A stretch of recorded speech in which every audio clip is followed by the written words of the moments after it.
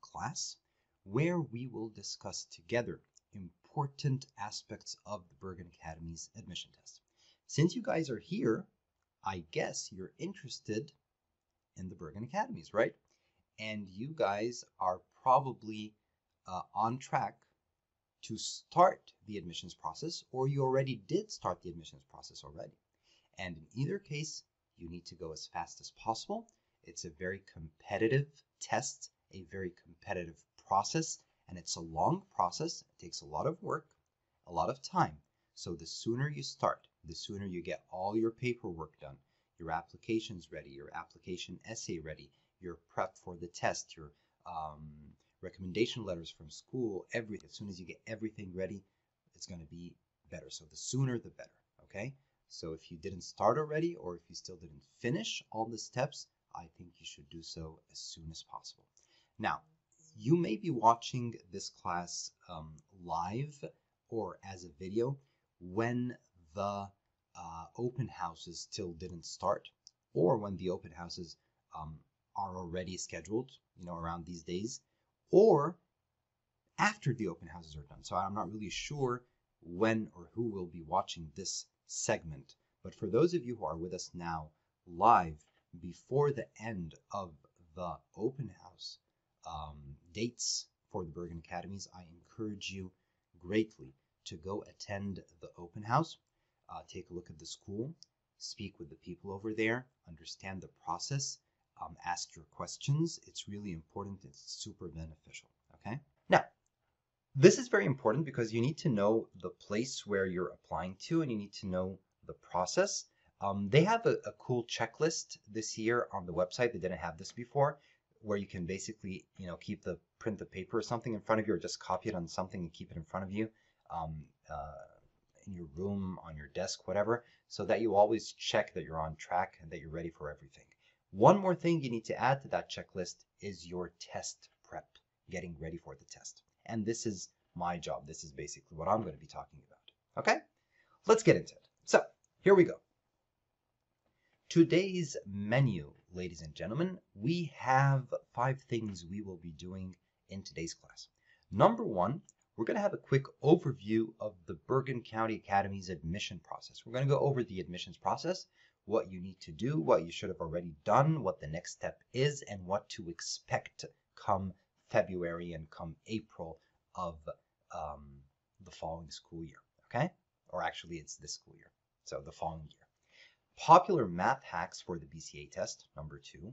Number 3, important essay hacks for the BCA test.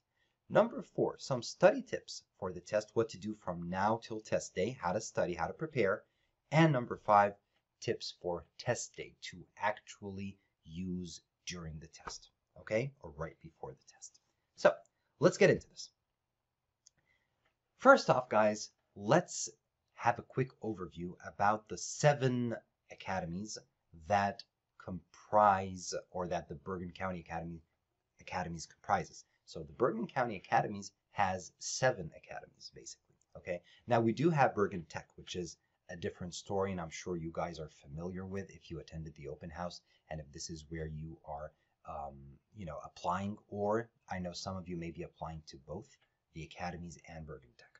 So the basic 7 academies are, we have the one, the Science Academy, we call it Science Academy, Science and Tech. We have the Business Academy. We have the Culinary Arts Academy, Engineering, Medical, and Computer Science, and finally Visual and Performing Arts. Okay? So, quickly, those of you attending with us today, let me know in the comments, please, using the chat, what is your first academy of choice, okay? And it's okay if you don't have one yet, but if you do, let me know. Okay, so we have 1 science, and we have 1 engineering, and we have 1 computer science. Okay, so you guys are varied, and these are actually the most popular, the engineering, computer science, science and technology. Medical is also one of the popular ones. Business is also popular. It's interesting that some years business is really popular, some years it's not. But in most years, Science, technology, computer science, engineering, and medical. These four are the most popular, with fewer students applying to the culinary arts or visual and performing arts academies. Now, I need to tell you something though. Since most of you guys are interested in the popular academies, and by popular I mean the academies that most students want to apply to, then you need to know that your competition is greater, okay?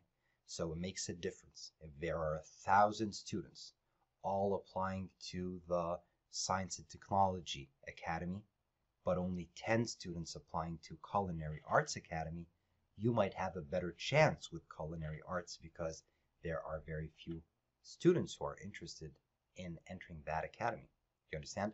So this is something you need to keep in mind. However, this does not mean by any chance that you should change the academy that you want to apply to based on the fact of which one is popular and which one is not. That would be a huge mistake. So don't understand me incorrectly here, okay? Now, what it does mean, though, is that you need to have a clear perspective. You need to know what you're getting into, okay? If I'm applying to BCA, Bergen County Academies, which is a very competitive school, you have thousands of students from Bergen County who are applying to that same school with you. A lot of them are very good students, very smart students, students with very good grades who are excellent in math and English, who will do very well on the test. You need to know the competition. So there is a lot of competition. Now, if you're applying to one of the popular academies, there's even a little bit more competition because this is where most people want to end up, okay?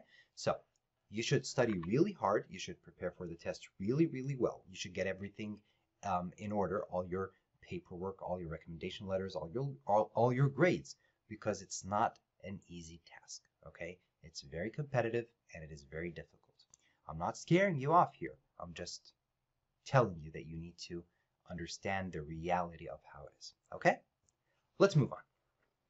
Now, let's go over a quick overview of the whole process, starting from when you first register and think about becoming a BCA student, all the way till getting your acceptance letter and starting the new school year as a 9th grader in BCA, okay?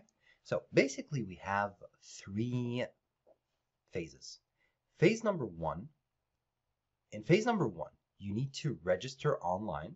Okay, you're going to make an online account on the Bergen County Academy's website, okay? You're going to choose a username, a password, and you're going to use your state student ID, SID or NJ Smart, okay? And you will submit an online application that has all your information. From school, you will need to get recommendation letters. So you're going to give recommendation forms to 3 teachers at school, and a school transcript form to your guidance counselor or school official, principal, assistant principal, something like that. Now, the 3 teachers are going to send the 3 recommendation forms back to the school, and your guidance counselor will do the same. So the school should receive all this from your school, but you are responsible for giving these forms to the 3 teachers in school and to the counselor in school. And my recommendation is to follow up. So if you give your teachers and you give your guidance counselor the papers, follow up. After 1 or 2 weeks, ask them, okay, was my paperwork completed? Did you send my papers to the academies? Just make sure that you know that they remember and that they're on top of it just in case, okay? Then you're going to have to print an admissions test ticket, and this is what you will use to go on test day and take the actual test. And finally, you will take the test, and this is why you guys are here, to prepare for the test, okay? Now, on test day, remember, you must bring the 6-digit validation number and student ID. These are things that student ID, you should have it already, your school student ID, and the 6-digit validation number is something you should receive from them, okay? If you have any questions whatsoever about what the validation number is, what the admission test ticket should look like, should I print it in color, black and white, for example, black, not black and white. So should I print it in black or should I print it in color? What kind of school ID do I need? I don't have a school ID. My school ID is old. Can I use my passport? Stuff like that. You need to ask them, okay? They're very, very strict about these things, so make sure you ask them, the Bergen County Academies themselves. Don't research online. Don't ask me. Don't ask your older brother or sister or friend who's in school. Go ask the school themselves, okay? Make sure you have everything in place. Now, after you finish this whole process, they will look at your test scores, and these are very, very important in determining whether or not you get into school. The scores, the results of your test.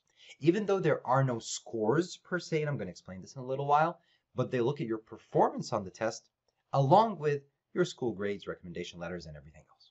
Then, in late February, and sometimes it's not very late in February, sometime in February, they will send decision letters to your home. The decision letter will have one of two things. They will either tell you, we are sorry, you did not pass phase 1, we cannot accept you, God forbid, or they will send you a letter, which we all hope for. That letter is, congratulations, you've made it through phase 1. We are inviting you to an interview. Okay? So, if you get the interview letter, you go have an interview at the academies. You sit with some of the teachers over there. They ask you a few questions. They chat with you a bit. And then you go home. Mid-April, you get another letter, which is your final decision based on phase 1, which was basically the test and your grades, and phase 2, which was your interview.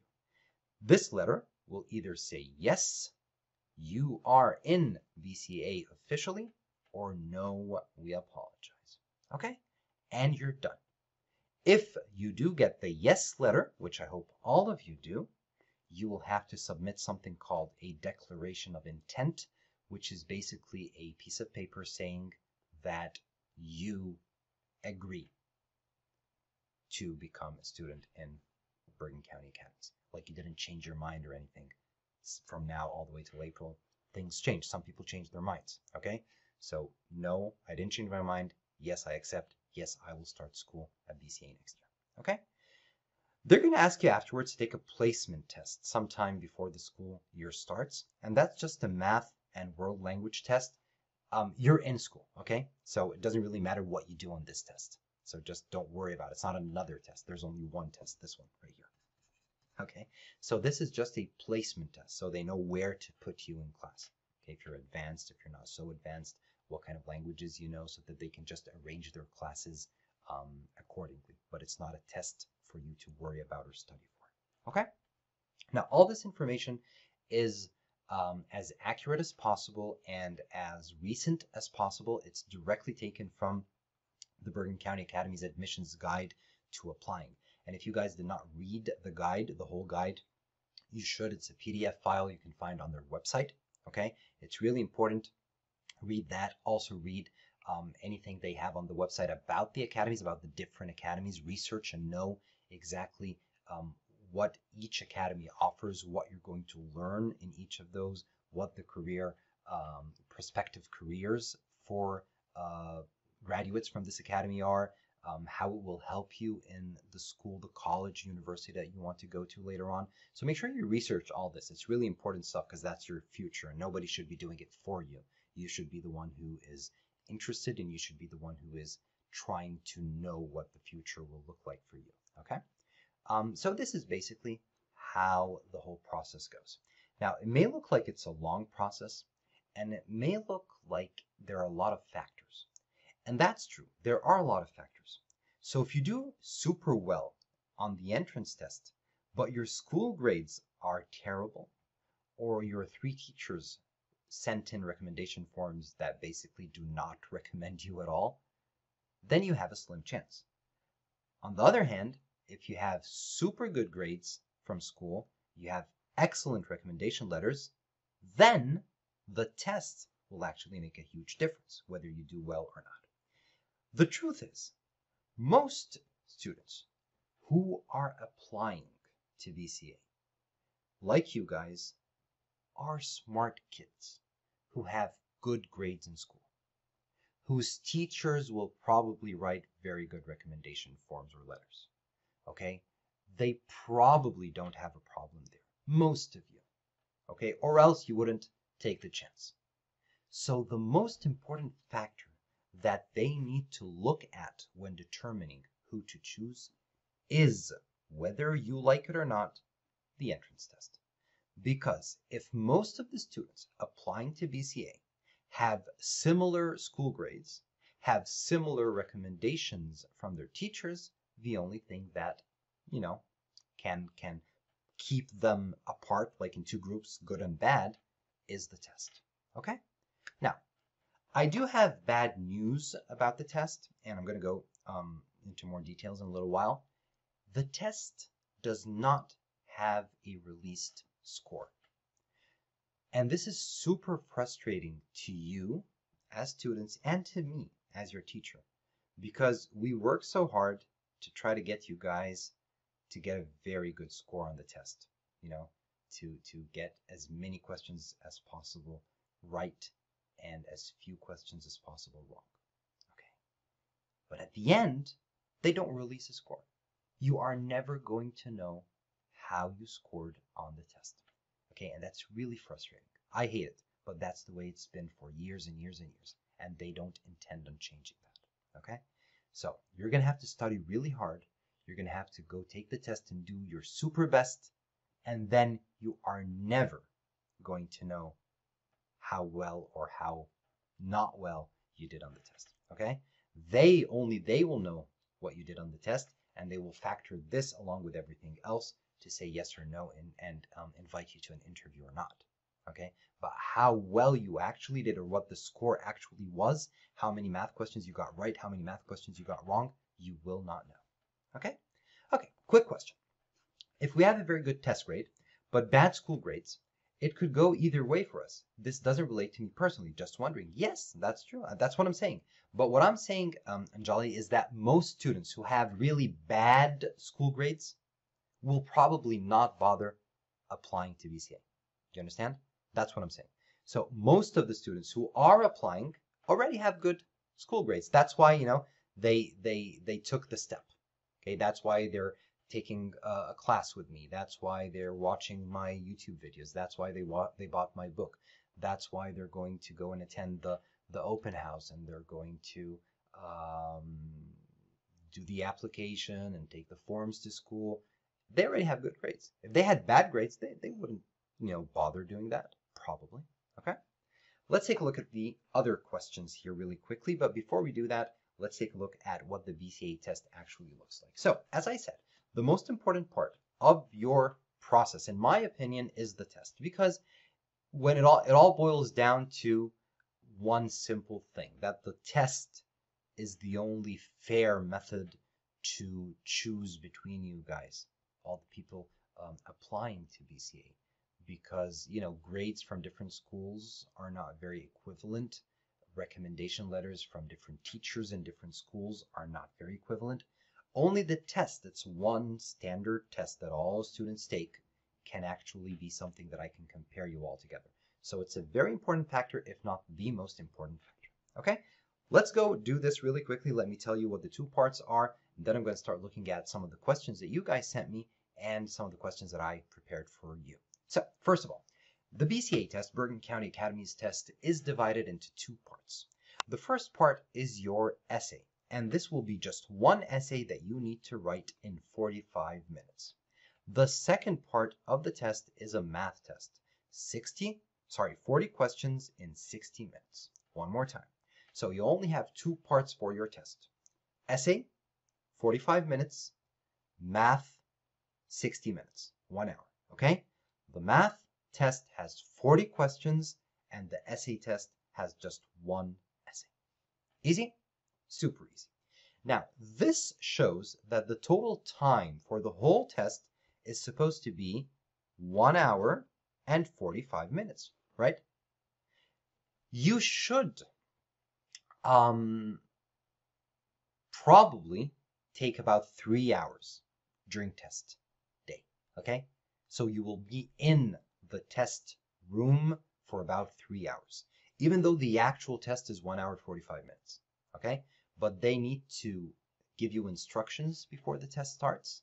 They need to distribute the papers. They need to take them back. You need to fill in the bubble sheet, where you put in your answers for the multiple choice part of the math.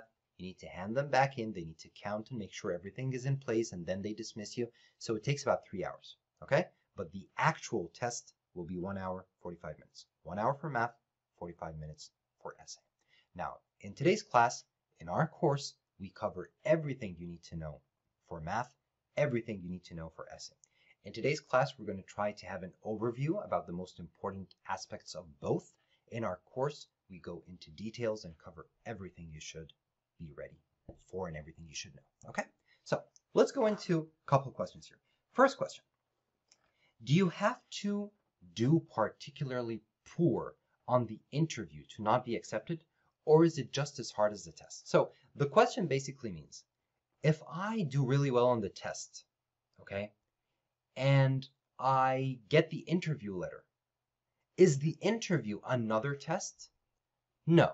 The interview is much easier, if you understand what I mean by easier here, than the test in terms of whether it determines if or not you become a student in BCA.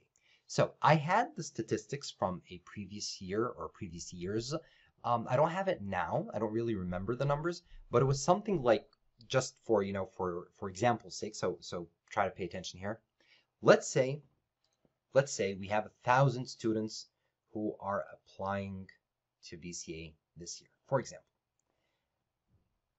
When you go take the test, only about 30% of the students get the letter for the interview. So that basically means that 30% almost do well on the test, if this is the only determinant. And 700 students, which is 70%, do not get the interview letter. Okay? So about 30% of those taking the test and applying do well enough on the test, along with everything else, to get the interview letter. Then those 300 students, they go to their interview. Now here, the percentages differ. And I honestly don't remember what the statistics were, so this is just an example to show you which one is more important than the other, but don't quote me on these numbers, okay?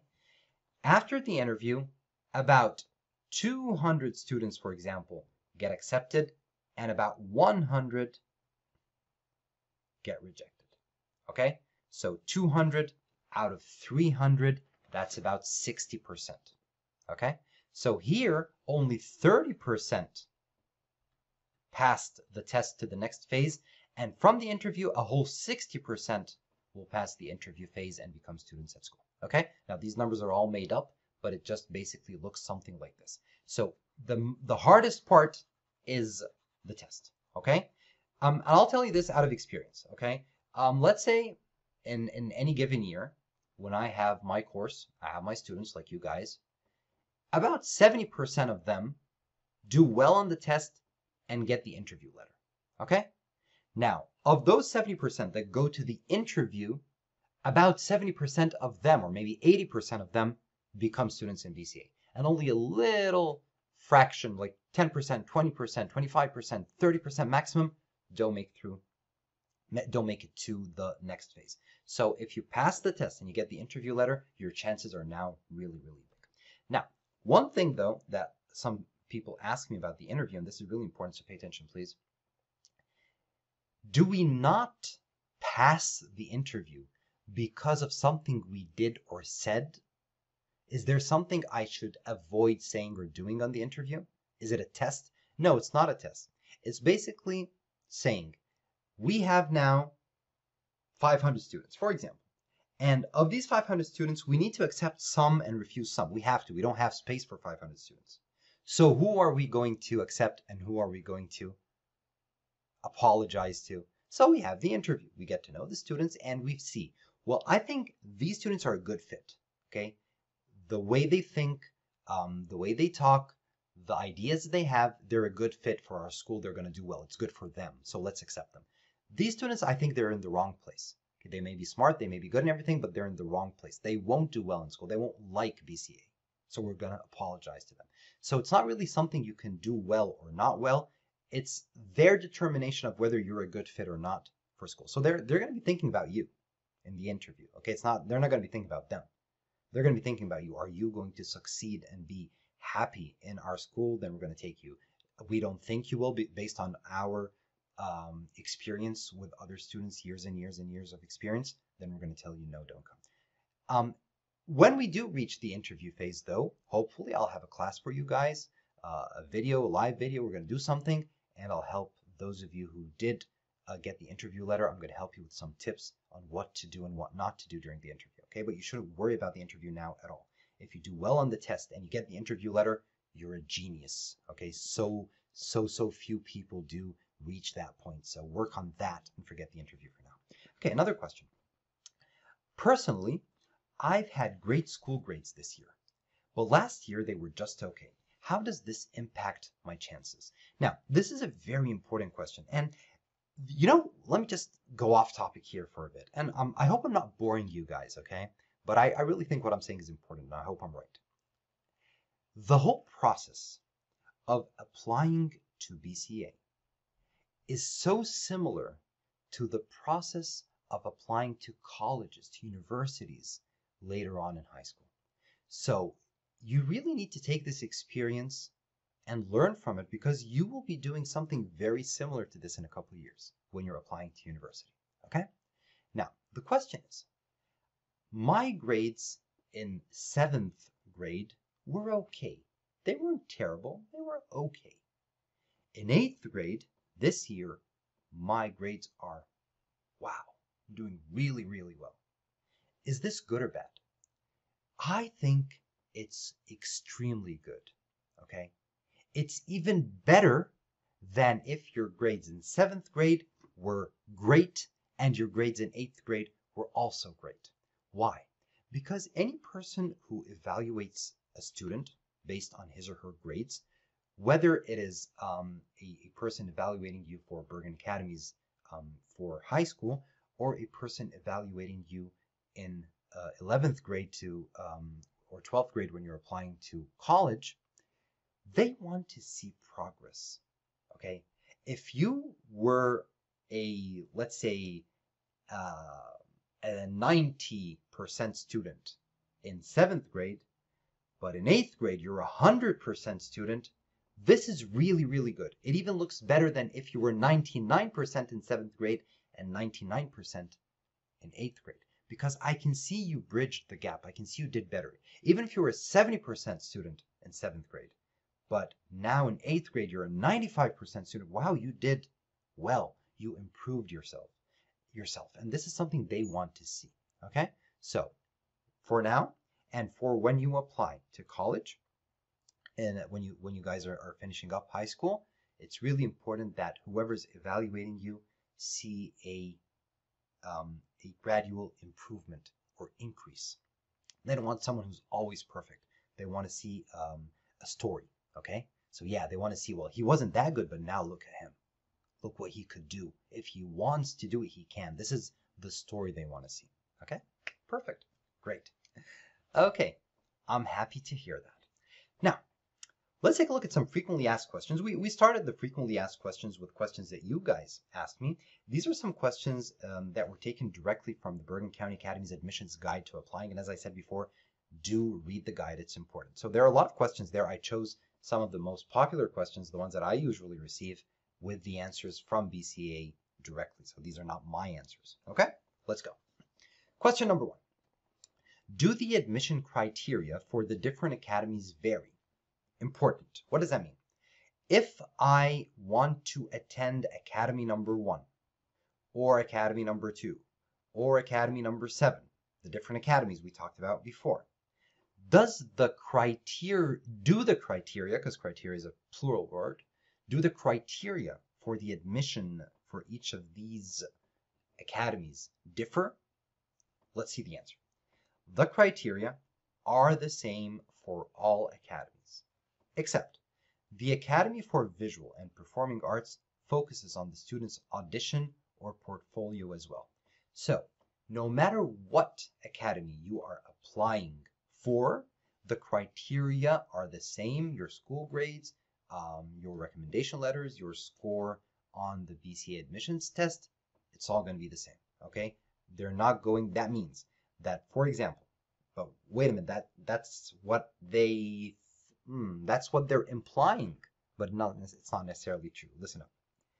That if I'm applying to engineering, the engineering academies, and I do super well on the math test, but I don't do so well on the essay test, is that the same for all the academies? Well, no, because engineering is all math. So he's a math genius. He's not so good in English, but he's a math genius. He's applying to engineering, so, why not? That's something they may think. Here it implies that it doesn't make any difference. But does it not really make a difference? Or do they put this in consideration? You can't tell for sure. I've heard students who told me this, it's like gossip, that if you're applying to an academy that focuses on math, then you need to do really well on the math test. But if you're applying to an academy that doesn't really focus on math, it doesn't really matter if you don't do that well on math, that's gossip, okay? The official answer is it's all the same. Now, maybe it would differ in the interview phase, perhaps. Yes. Okay, what does that mean? So let's say Matt and Zachary both got past phase 1. They did really well. They got the interview letters, okay?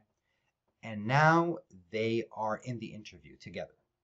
And they're both applying to the Engineering Academy. Engineering Academy is very math-centric. There's a lot of math in engineering.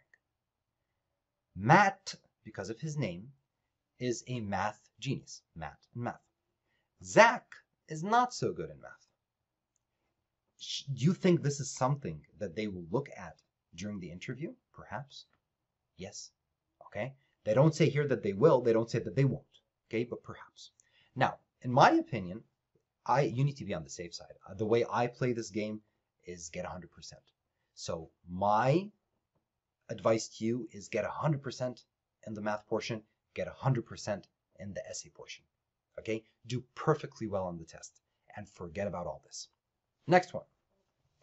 Are there limits on how many students can be accepted from one town? Now, this is another important question. But before I answer this question, let me tell you that whenever anybody sends me this question, I worry. Why? Because what they're basically thinking is, my town has a lot of students applying to BCA. And most of those students are really smart students. So I don't really stand a chance. My friend lives in a town where very few students are applying to BCA, and most of them are not so smart. So he has a much better chance. Okay? So you start to give yourself a kind of excuse. You understand? You give yourself an excuse before you even try studying, before you even go and take the test. It's like, yeah, well, I live in this town and we have like 500 students applying to BCA. I have a really, really slim chance, even if I do really well on the test. So you're giving yourself an excuse. And this negativity will, not help you. It will be detrimental to you. It will be, yeah, exactly. You're going to have a big problem. So don't think that way. Anyway, let's answer the question. Are there limits on how many students can be accepted from one town? Yes, there is a limit on the number of students we can accept from a high school district. That number is based on the enrollment of the local high school, which basically means if, let's see, in Hackensack, for example, we have 1,000 high school students, okay? And in, tell me, Teaneck, okay, we have 500 high school students. Just an example, okay? Now, we will accept only 10% from each town. So what's 10% from Hackensack? That's 100 students. What's 10% from TNEC?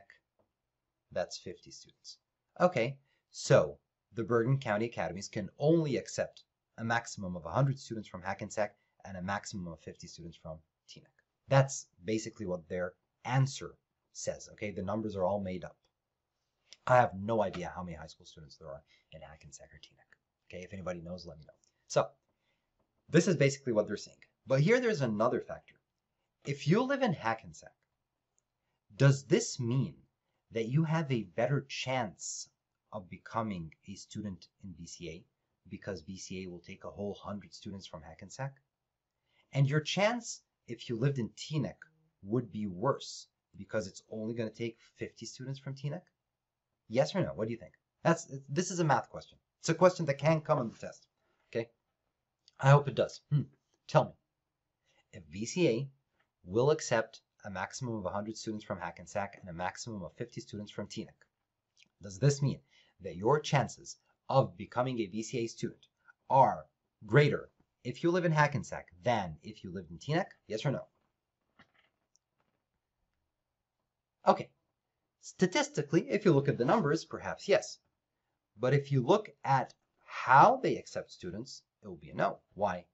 Because how many students from Hackensack are applying to BCA? What if there are 99 students applying from Hackensack to BCA? Well, maybe you do have a good chance. But what if there are 900 students from Hackensack applying to BCA? Then you probably have a very slim chance because they will only accept 100 out of 900 people. Okay? Whereas in TNEC, what if you have 100 students applying, but we're only going to take 50? Well, that's not bad because you're taking 50 out of 100 who applied.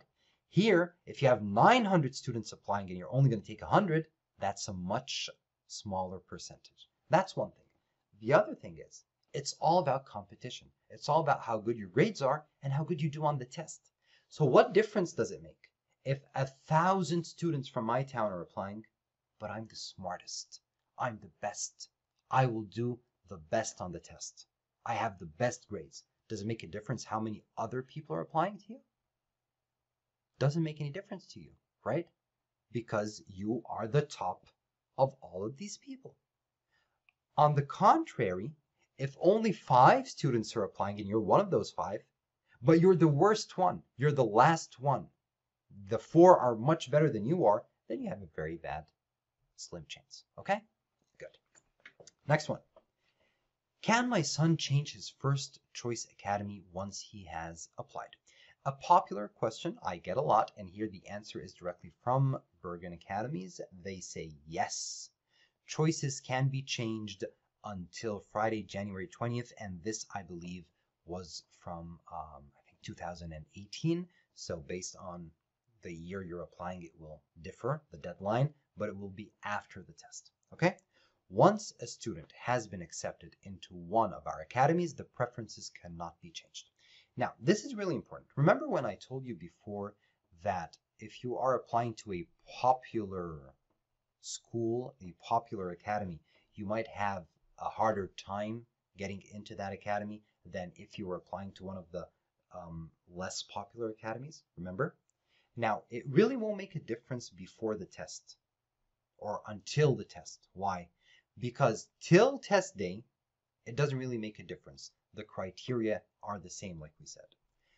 But, according to them, somewhere in the second or third week in January, after the test has been done, you cannot change your preference.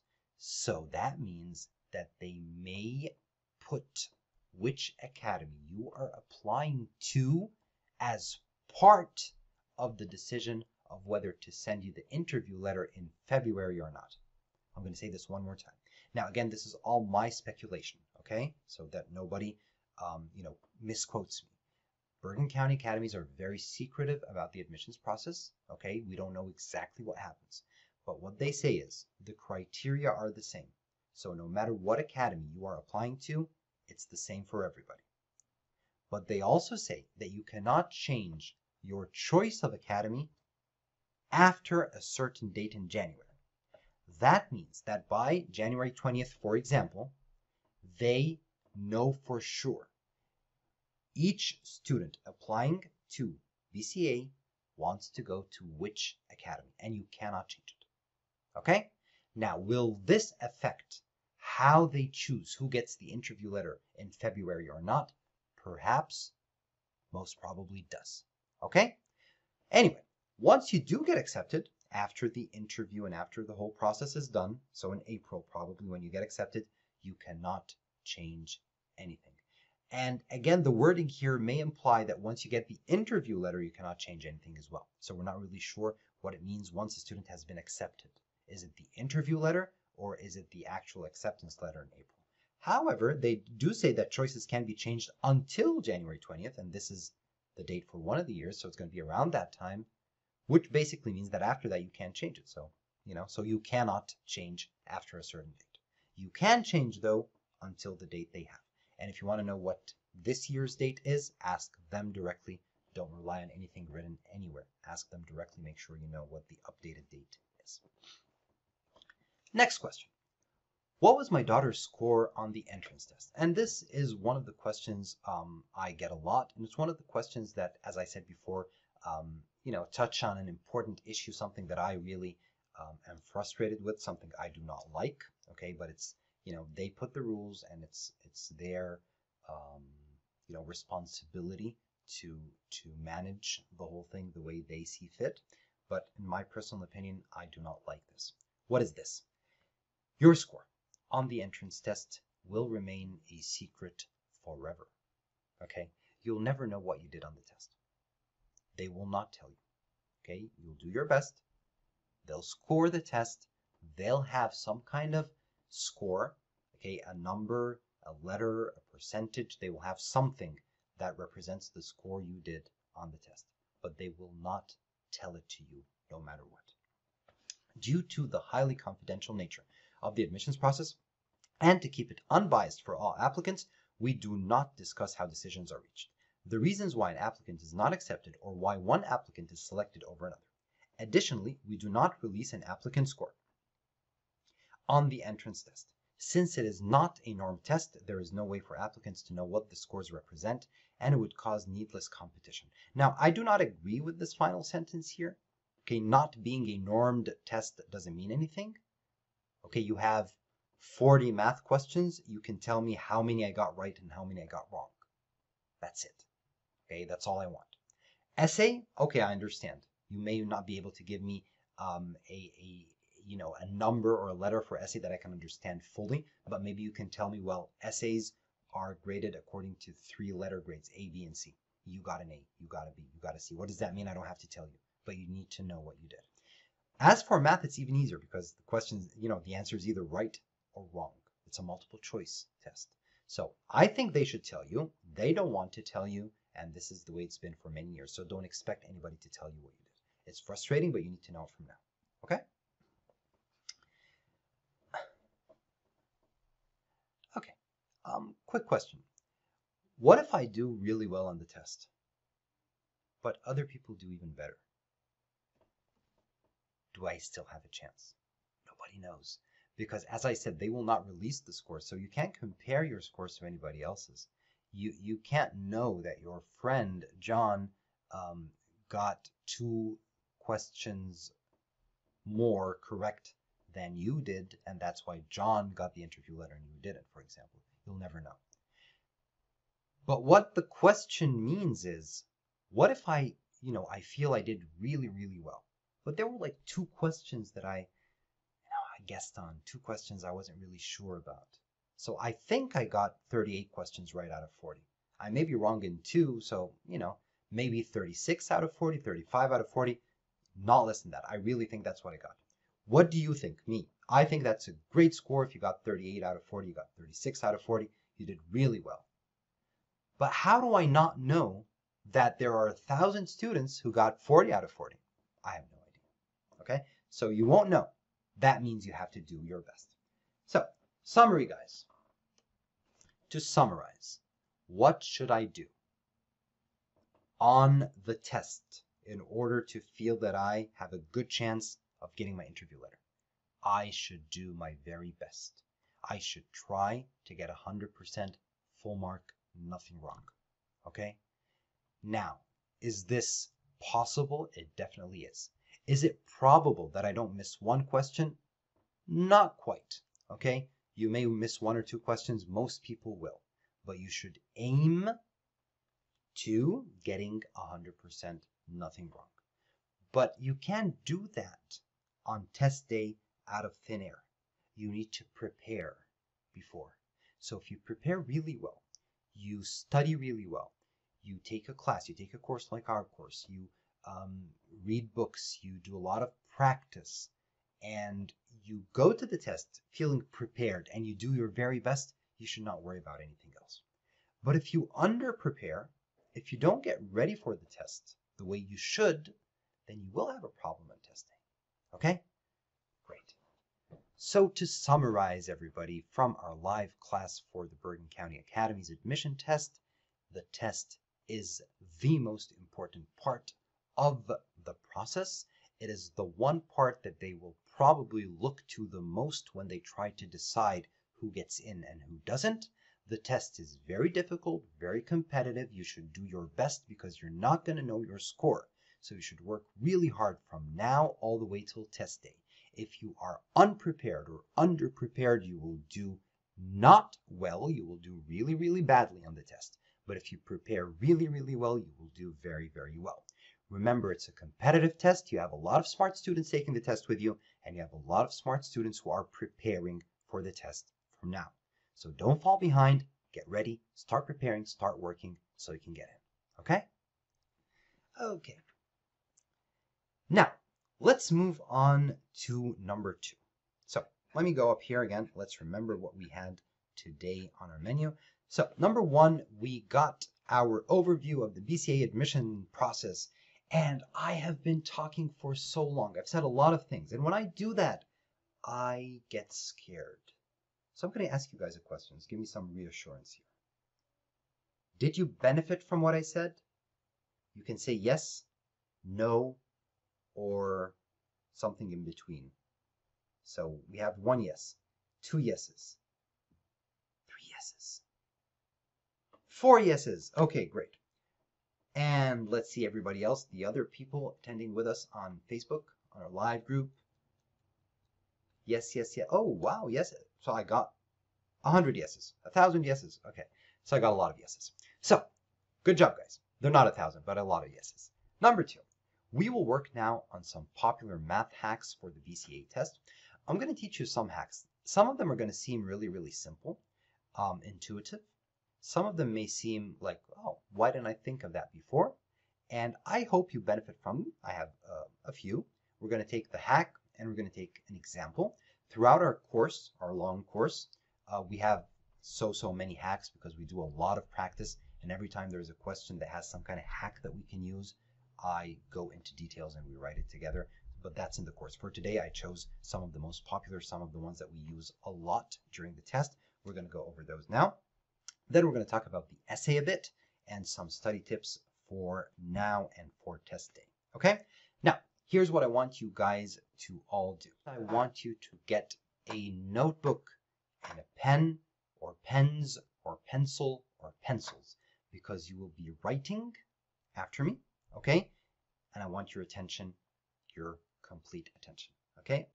Okay, everyone, today we are going to talk about some of the most popular math hacks that we need to know for the BCA test, for the Bergen Academies test. Now, first of all, why do we have such a thing as math hacks? Math tricks, math shortcuts, okay? They all mean the same thing. Well, number 1, it's because there are 2 things that some people or most people do not understand about the BCA test. Number 1 is the time on the test. You need to be really quick on the test. You have 40 questions in 60 minutes, and that's not a lot of time. So you need to work quickly on the test or else you're going to miss some questions and you will not have time to answer these questions. Number 2, the second reason most people do not know or appreciate is that on the test you cannot use calculators. No calculator. Okay? So, since you cannot use a calculator, and since you will be tight with time, the time isn't going to be good on the test, you need to learn some math hacks, math tricks, math shortcuts, so you can answer questions without using a calculator quickly. Understood? Okay, so I chose a few for you guys. Let's start with a really easy one. So hack number 1 for today is going to be called Always Draw Hack. It's very simple. It basically says, write with me please, that whenever a question has a shape or shapes, you should draw a sketch. Okay? A quick drawing of whatever the question is asking you about. Now, this is really intuitive, really simple, really basic, but it's one of the most important hacks because, as you guys know, the test is limited in time. You don't have a lot of time, okay? And when you don't have a lot of time, you as a student try to go quickly, you're in a rush. So when you find a question that has a shape, like a square, a circle, rectangle, something like that, you may tend to just, do it in your head or start crunching the numbers without actually drawing the shape because you think there's not much time and there's no purpose of having to draw. So the question says a square has a side length of 5. Oh, I don't have to draw a square. I mean, that's easy. But experience says that when you have a question on the math test, the BCA test, that involves any kind of shape, if you draw it and start putting whatever information you have on the drawing, you probably save time and you don't fall into the trap or traps that they prepare for you because the test has many traps. Okay, the questions are not easy, they're tricky. Okay, so let's take a quick example, and this is really simple. What is the area in square kilometers of a square lot with a perimeter of 12 kilometers? As I said, it's easy. You can start doing it right away. But if you want to be on the safe side and you want to do what the hack says and you don't want to get any mistakes, you should draw the square first. Okay? Okay. A square lot with a perimeter of 12 kilometers. Now take note here and pay attention, please. If you had not drawn this figure, do you know what most people would do on the test if they were in a hurry? They would think that 12 kilometers was the side length of the square, and they would say, well, area equals side times side, side squared in a square, so it's 12 times 12, 144. Okay? I bet you a lot of students would do that. But if you draw the square and you want to put the number 12, where am I going to put it? Here? Is that, oh no, wait a minute. It says a perimeter of 12. That's different. That's different. So the perimeter is 12. What is the perimeter of the square? It's 4 times the side length, right? Side plus side plus side plus side. So each of the sides here on this square is equal to how much? Yes, 3 kilometers. So each side is 3. Now I want to find the area. Okay, area equals 3 times 3. So it's 9 square kilometers. Okay, guys? So, very easy question. Very easy drawing. Nothing to it at all. I actually chose this. This is a real BCA question. Okay, all the questions I have for you are questions that either appeared before or from released tests or very similar to them. Okay? So this is a really simple question. But the point is, if you draw, you save time, you get the right answer. If you do not draw, you waste time, you probably do not get the right answer. Okay? Okay. Next hack. Hack number 2. Negatives and exponents hack. Now, there are a lot of things involving exponents, In our course, we cover exponents in full. We take all the rules, we learn all the hacks. Here I just have one important hack that relates to exponents that I want to make sure that you guys understand. What is negatives here? What do I mean by negatives? I mean the number that is raised to the exponent, the base, okay? So if you have 5 squared or you have negative 5 squared, what is the difference in the answer? Nothing. The answer is 25 in both cases. But if you have 5 cubed, 5 to the power 3 to the third, and negative 5 with the exponent of 3, the answer is different. What's the answer for the first one right here? What's 5 to the power of 3? 5 cubed, 5 exponent 3. What's the answer? Yes, 5 to the power of 3 means 5 times 5 times 5, which is 125. What about negative 5 all cubed? It's negative 125. So what is the hack? The hack is the following, okay? Make sure that you understand what kind of exponent keeps the negative sign as it is, and what kind of exponent does not keep the negative sign as it is. Take a look at the two examples underneath each other on the right. Here we had negative squared. The answer is positive.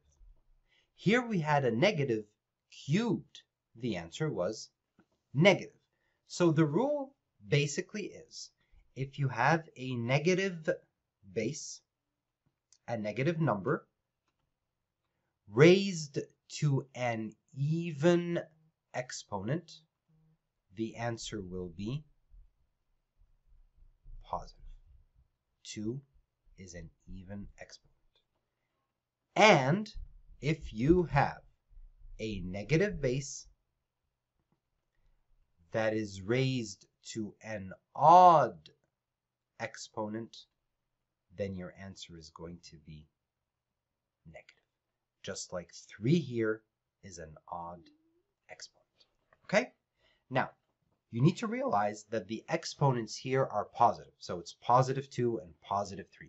We're not getting into negative exponents here. Okay? Do you understand, guys? Now, this is super important. Well, wait a minute. You just told us that this is a hack. This doesn't really look like a hack. This looks more like a rule. This is something, we learn in school. We all know that if you have a negative base, you raise it to an even exponent, you get a positive answer. If you have a negative base raised to an odd exponent, you get a negative answer. We know that already. We took this in school. This is not a hack. A hack is something that saves you time. It's something that is more of a shortcut. This isn't really a shortcut. Yes, it is, if you use it the way I will right now. Take a look. Calculate the following. Look at this question and tell me, how could you guess? How could you make an educated guess on a question like this on the test if you have very, very, very little time? Okay? You need to eliminate 2 answers or something and guess from the other answers. You don't have time to calculate anything. Here's what you need to do. Pay attention. Negative number raised to to an even exponent. We're not talking about positive and negative exponents now, okay? So I have negative 0.5 to the power 2, and 2 is even. This means that the answer of this, whatever it is going to be a positive number or a negative number? A positive number. Then we have plus. Then we have another positive number. No negatives here. So the answer has to be what? Positive. You can eliminate C and D right away. Do you understand? Okay. Well, that saved me some time, but I still need to calculate. Well, not really. Why? Because we have another hack. Let me just give you, let me write the hack first. So do you understand, guys, what I just did now? Let me say this again. How do we use the hack that we learned a little while ago? When you have a negative number raised to an even power, your answer is positive. When you have a negative number raised to an odd power, the answer is negative. How do we use this as a hack on the test? Something like this. You have negative to the power 2, so you know that this is going to be positive, plus something else that's already positive. So your answer must be positive at the end. You only have 3 positive answers, A, B, and E. So instead of choosing between 5 answers, I can only choose between 3 now. So that's even better. Well, is there another hack? I think there is. Let's take a look. Okay, guys, pay attention. Another hack we will learn today. Let's call it hack number 3, okay? It's when you have exponents with numbers greater or less than 1. Pay attention. What does this mean? If you have 5 squared, what's the answer going to be? 25, correct? What if you have 0.5 squared? What is the answer going to be? Who knows? It will be 0.25. Do you agree or not? You do. Let's take another example. Let's say you have 4 squared, 16. What if you have 0.4 squared? What's the answer? 0.16. Okay. Now, we all know this. Where's the hack? It's coming. Pay attention. The number that was greater than 1, like 5 and 4, when raised to a positive exponent, like the power 2 exponent 2 squared, the answer resulting was a number bigger than the original number. One more time. If you have a number greater than 1, like 5 or 4, and you raise that power to an exponent, you square it, for example, like we did here, okay? The answer, the result, is a number that is bigger than the original number. So here we had 5, here we have 25. Here we had 4, here we have 16. Makes sense. If you got a number and you multiply it by itself, raise it to a power, once or twice or 3 times or whatever, the number keeps on getting bigger.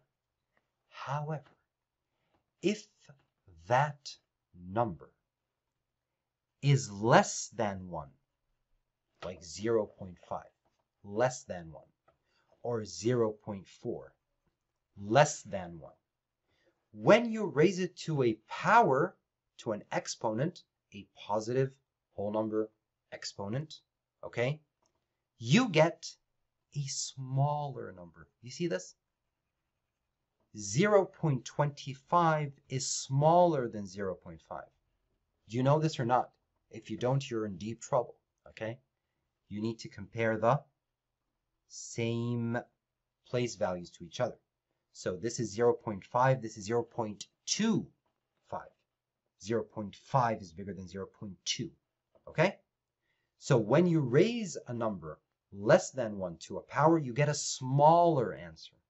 Here, when you raise 0.4 to a power, you get a smaller answer. Instead of 0.4, you get 0.16. Okay? And you need to compare the 4 to the 1. Forget about the 6 for now. Do you understand, guys? If anybody does not understand this part, please let me know now. Okay, this is not the hack yet. This is just a basic math rule that you should all know. If anybody does not understand, tell me now. Okay. How am I going to use this as a hack? Let me show you. Take a look at this example, guys. Now, we used this example in a previous hack. Let me remind you really quickly. It was called positive negative hack. Basically, it said that a negative number squared is going to give me a positive answer. Then you have plus, then you have a positive number squared, so another positive number. The answer has to be positive.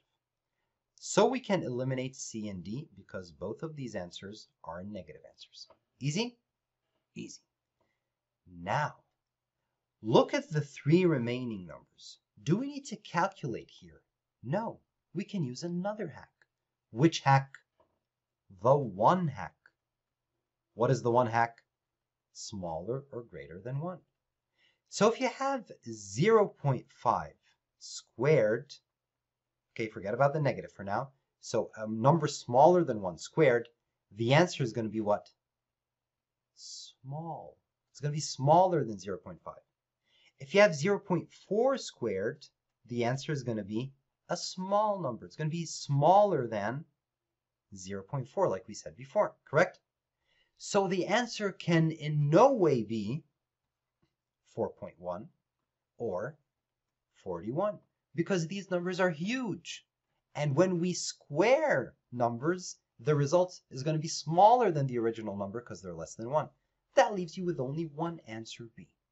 I could actually answer this question in about 10 seconds without having to calculate what the square of 0.5 is or what the square of 0.4 is.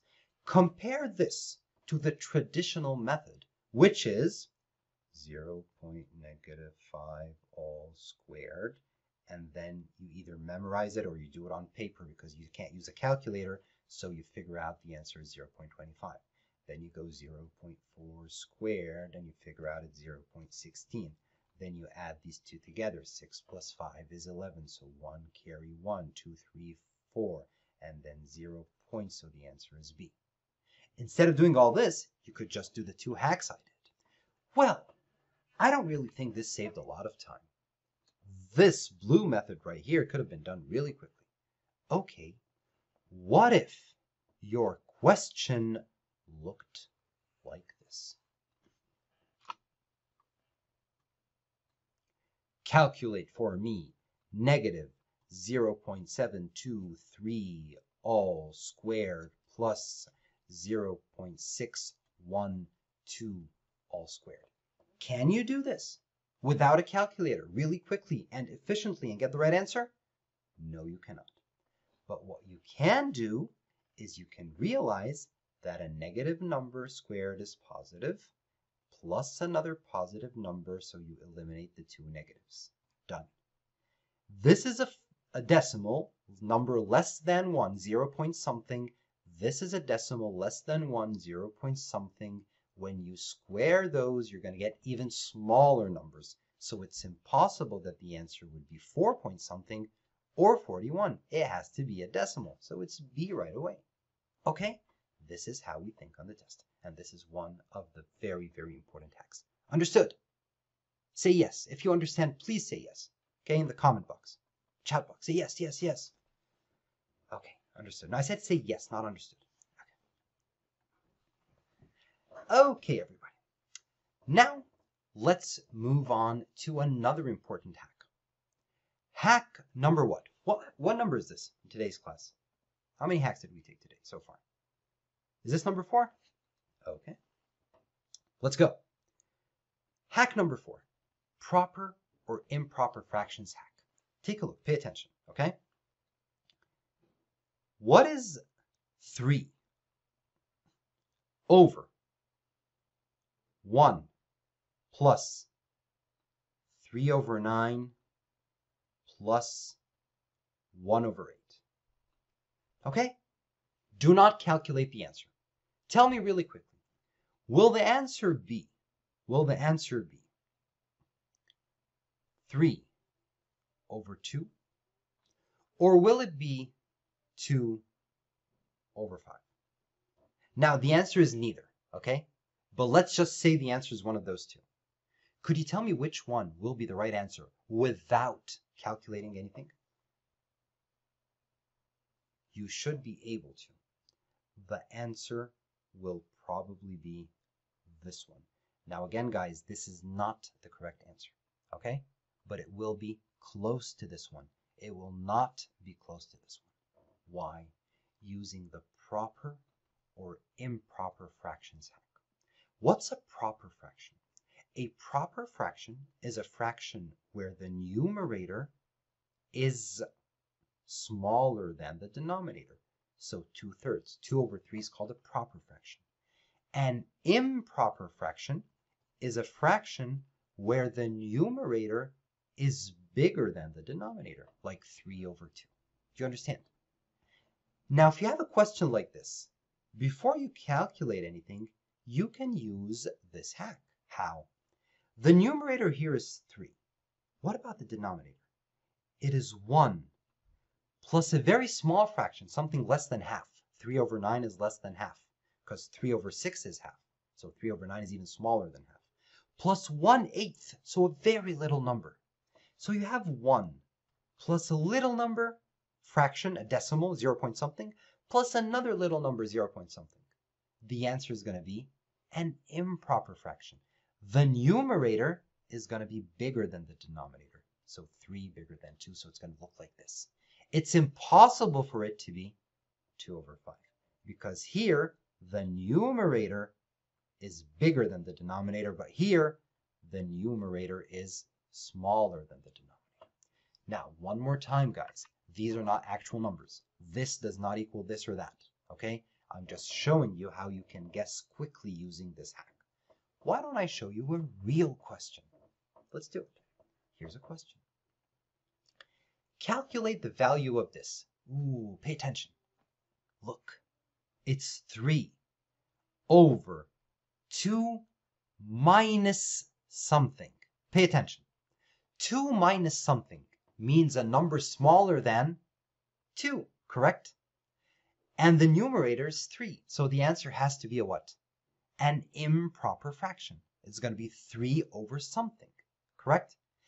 The numerator must be bigger than the denominator. Big over small. Because here we have 3, and here we have 2 minus something, so it's even smaller than 2. Okay, can the answer, guys, be E? No. Why? Because E is 3 over 4, and here we have a proper fraction. We have the smaller number on top and the bigger number at the bottom, which is not what we expect. So this is wrong. What about D? Wow, same thing. 4 over 9. We have a small number on top. We have a big number at the bottom. And that's opposite to what we're expecting. What about 9 over 4? Yes, it could, because 9 is the big number over 4, which is the small number. Can it be 0? Impossible, because it's 3 over 2 minus something, so it won't be 0. Okay, there's no way for it to be 0. Can it be 4? Impossible. Can 3 over something equal 4? And this something is something that's smaller than 3. Pay attention. It's 3 over a little under 2. 3 over 2. 3 over 1.5. No way for it to be 4. That's bigger than 3. That's impossible. The answer is C right away. And I was able to answer this question without calculating anything. I will ask you guys a question, and I want you to write agree or disagree. My question is, do you think this, or actually it's agree or not agree, so it's not going to be do you think. The question is, agree or disagree with the following statement. This hack will be super, duper, something bigger than duper, useful on the test if we have a question like this. 3 plus 1 over 4 plus 2 over 5 over 2 minus 1 over 4 minus 2 over 7. Imagine if you have a question like this on the test, and you're going to have to calculate the denominator and the numerator. You will take so much time. But what about if you use this hack? It will be so much easier. Agree or disagree? You guys agreed before I asked. Okay. Do you understand? So let's take this example right here. You have 3 plus a little bit plus a little bit. So you know that the numerator is at least 3. It's a little bit bigger than 3. The denominator is 2 minus a little bit minus a little bit. So the denominator is 2 or less than 2. So you have the big number on top, the small number at the bottom. No matter how many times you get equivalence of this fraction by multiplying or dividing by different factors, the truth will always remain that the numerator is going to be bigger than the denominator. It will always be big over small. Look at your answer choices, eliminate anything else, you get one right answer right away super fast. Easy? Easy. Hack number 5 today, guys, opposite answer choices hack. Now, it's really simple, really straightforward. It's something we use on the BCA test, we use on the SAT test, we use on the ACT test, on any multiple choice test. Basically says, if you find two answer choices that are the opposites of each other, one of these two choices is probably the right answer. So if you have answer A, 2 over 5, and answer B, 5 over 2, there's a very big chance that the correct answer is one of these two. That it is not a coincidence that the test writer put two answer choices that are the opposites of each other. He or she, the test writer, put those two opposite answer choices exactly for this purpose, to mix you guys up, so it's a trick. So one of them is probably the right answer. Now, what do I mean by opposites? Opposites could mean so many things. Here I'm going to take two cases, two popular cases. Case number 1, what you have here, and this is when we have the reciprocals. Reciprocals.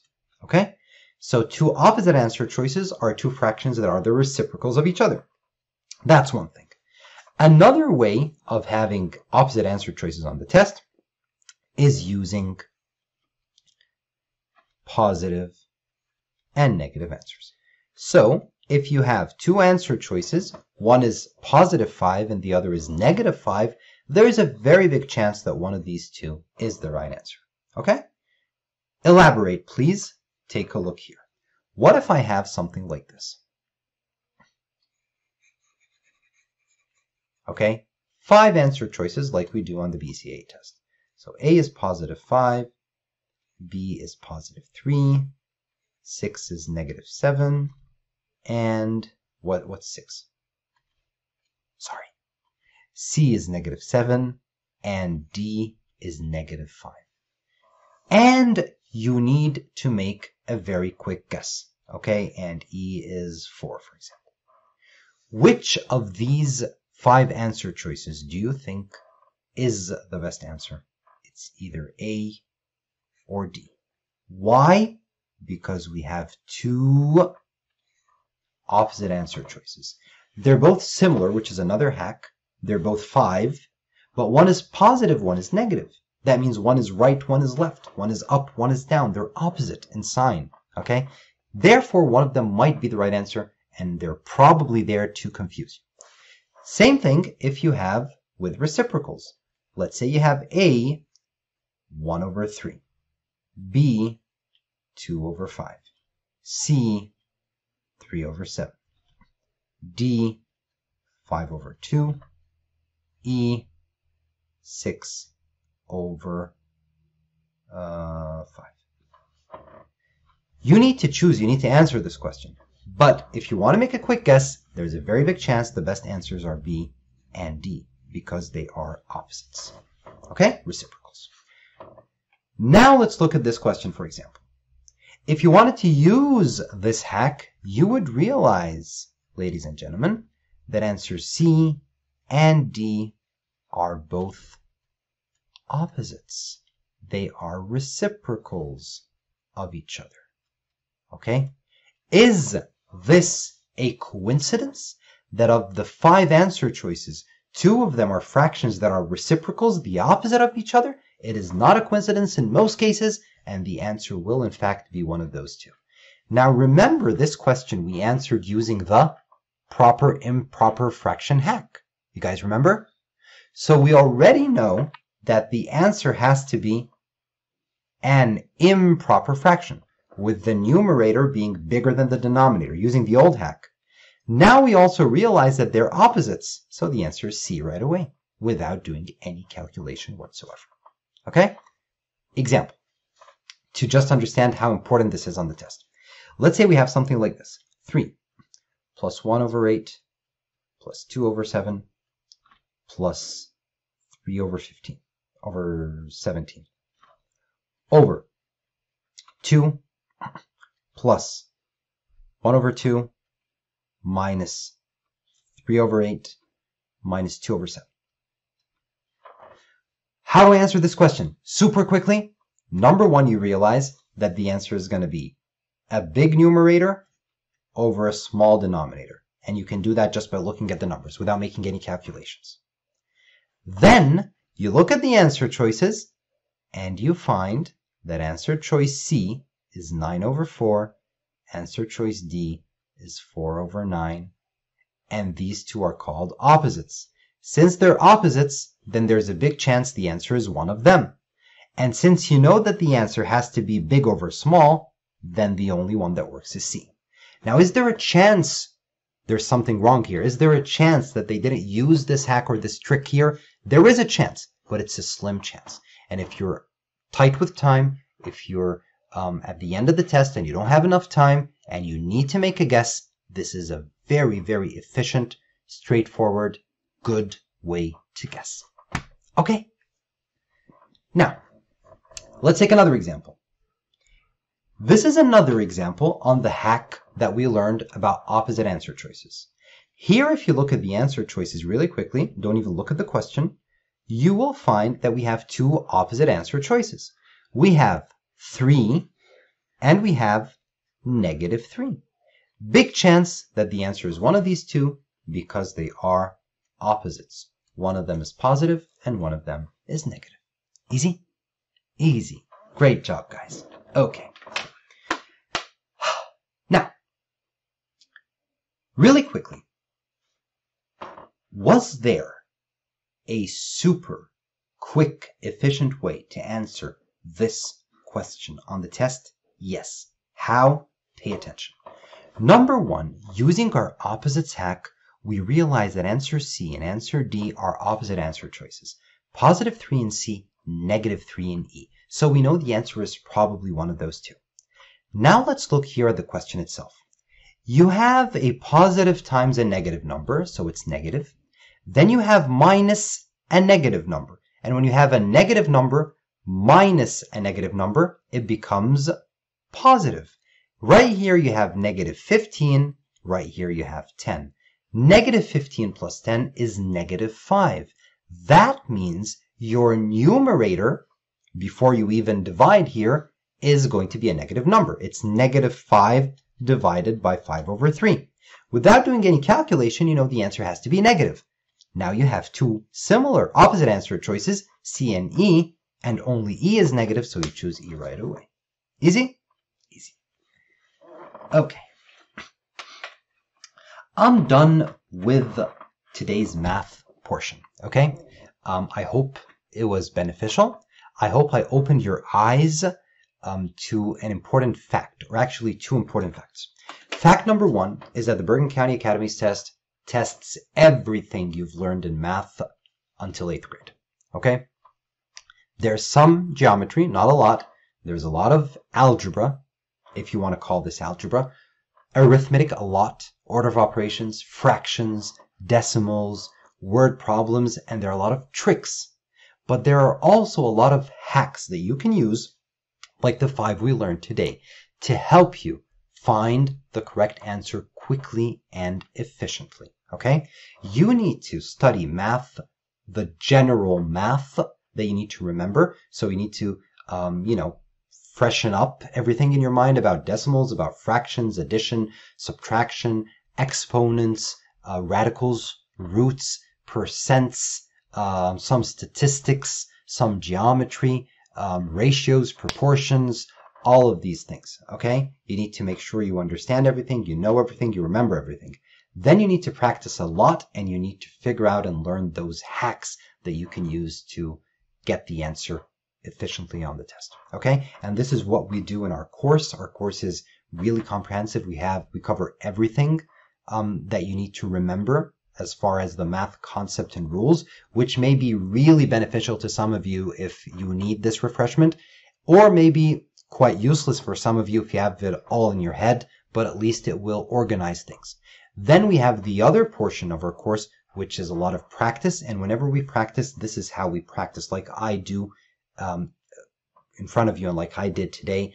Basically, I don't try to answer the question just the way it should be answered, okay, like any, math book or math teacher would, but in a way that, puts into consideration that you can't use a calculator, you need to be fast, you need to be efficient, so we try to use shortcuts, we try to use hacks that will help us answer quickly and correctly on the test. Okay, guys? Okay. Now, we should start discussing our important essay hacks now. Quickly, I want to know, and this is something in general I ask all my students, so whether you're attending this live, whether you're watching this as a video, wherever you are, whenever you are, in the chat box, in the comments, answer my question really quickly. Do you fear the math portion or the essay portion of the test more? Which is scarier to you, math or essay? Which are you more worried about? Okay, so essay is probably the answer that most students answer. And this is actually scary because the essay part is really easy. And this is actually good. It's scary, but it's good because the essay portion on the test is really simple. If you know what you're doing and you practice and adjust your time, there are no problems when it comes to the essay portion, okay? The math portion is also easy if you're good in math and if you learn how to manage your time. The only thing that a lot of people don't understand is that if a lot of people feel confident with the math on the math section and they're okay with it, that means that most students who are taking the test are good in math and feel confident and are not worried about the math portion. And don't forget about the competition. So everybody else is good with math. That means everybody else can score really high on math. So you need to really focus on math as well, because just getting one question wrong or two questions wrong can be the difference between getting in or out, because everybody else is good in math. Okay, so we're going to cover the essay. We're going to talk about some hacks today. I'm going to give you, a few tips, and we're going to organize our thoughts so you can do a lot of essay practice in our course. The thing is, don't just focus on essay, and definitely don't just focus on math. You need to focus on both, because we do not know how the scores are interpreted. Remember, they don't tell us anything about the scores. So we need to do our very best on both math and essay and not worry about just one. Okay? Okay. So when it comes to the essay, we want to discuss a few things here. Okay? Number one, how much time do we have for the essay on the BCA test? We have 45 minutes. In the 45 minutes, you should do three things. Number one, you should read. Even though this is an essay test, a writing test, the first thing you should do is read. Because the way the essay is on the BCA test, it's a short story. You need to read the short story or the article, and then after reading the short story, you need to write an essay answering a question on that story. Understood? Okay, so the first thing you need to do is read the story. Now, let me just say this. This is the way the writing test, the essay test, has been on the Bergen Academies test for many, many, many, many years. Okay, they have not changed this format. Short story, question on the short story, you write an essay answering the question, and you bring proof, evidence, quotes from the story. Now, it is possible that they change this any time without notice, hopefully with notice, but in all cases, this is usually how it's been, or this is how it has been for many years, and it's usually how it's going to be next time around. Okay? So, number one, you need to read the story. Number two, you need to write your essay. And number three, you need to revise what you've written. How should I divide my time between these three things? I will give you a guide to start with. That does not mean that you will always have to stick to the division of time that I will give you now. You should vary this according to your own experience, okay? So the more you work by yourselves, the more you practice, okay, whether you attend our course or not, whether you practice using my material and my videos, my books, or you practice by yourselves, you need to adjust your time so that you can always finish the whole essay in 45 minutes or under 45 minutes successfully.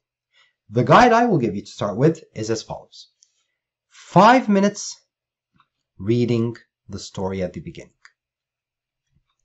Then we have 35 minutes writing the actual essay and 5 minutes revision on everything you've written, correcting any spelling mistakes, grammar mistakes, rewriting sentences that don't look good, making sure that everything looks good.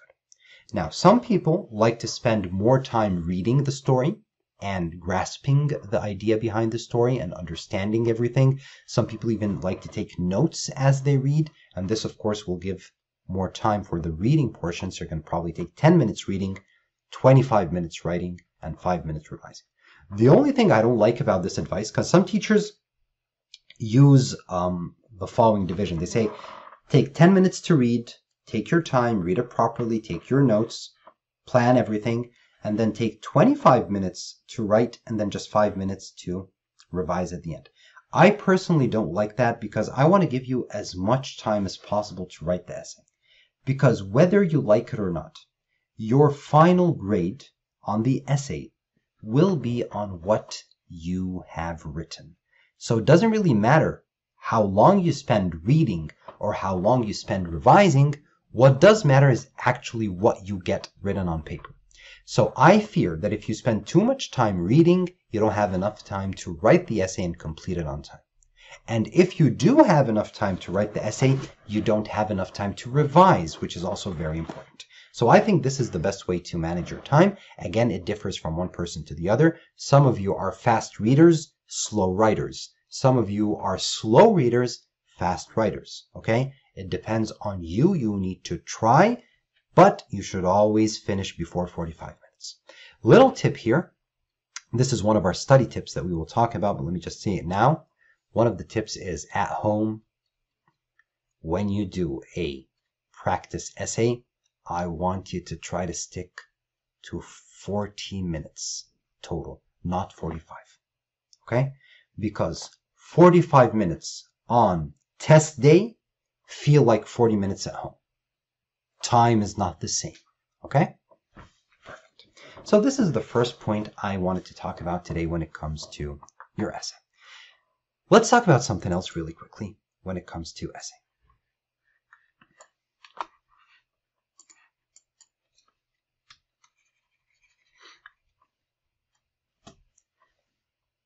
You need to write a 5-paragraph essay on the test.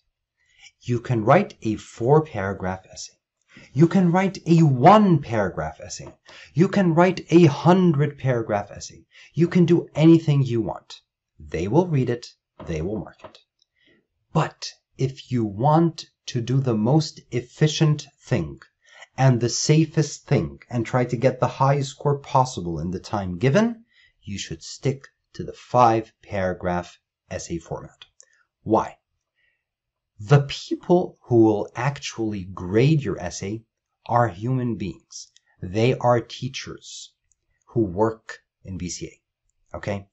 Now, those teachers who work at BCA, they teach other subjects. They have other responsibilities other than marking your essays. And if you pay attention, the time when they have your essays is in January. And the time they release the invitation letters for the interview is in February. So they only have a month or maybe even under a month to read and mark all the essays they got. This is while they have school and have other responsibilities. Okay? There is no vacation from January to February. school is full power. Okay, they might even have other tests, quarter tests and so on. So they will not have so much time to read your essay. They will probably have only 1 or 2 minutes to read your whole essay. Do you believe that? You're going to spend 45 minutes writing the essay, and they will probably not take more than 1 or 2 minutes looking at your essay. Now, if you want to be smart, you want to make your essay as organized as possible so that they can find as many things that they want to find in your essay as quickly as possible. In 1 or 2 minutes, they look at your essay, they say, this is a good essay, they give you a good score. Okay? In order to do that, you want to arrange your essay in a way that they already expect, in a way that is user-friendly, in a way that is teacher-friendly. What are the 5 paragraphs that you will write? Paragraph number 1 is your introduction. Paragraph number 2 is your body paragraph 1. And I'm going to call this point 1. Paragraph 3 is your body paragraph 2. I'm going to call it point 2. Paragraph 4 is your third body paragraph. I'll call it point 3. And then paragraph 5 will be your conclusion paragraph. Okay? Now, in our course, we go over the essay in details. In my book, I go over each of the paragraphs in details. We take so many samples and we explain so many things. Here, I want to give you this overview and give you some important tips and hacks. So the first hack was arranging your time and practicing at home with 40 minutes and arranging your time over the 3 things. The second hack here is organization. Organize your essay properly into these 5 paragraphs. The most important thing to have in your introduction and in your conclusion is your answer to the question. Remember, guys, you will have a short story. You need to read the story, then you need to answer a question about the story. In your introduction and in your conclusion, you must state your answer. The reader, the grader, must find your answer.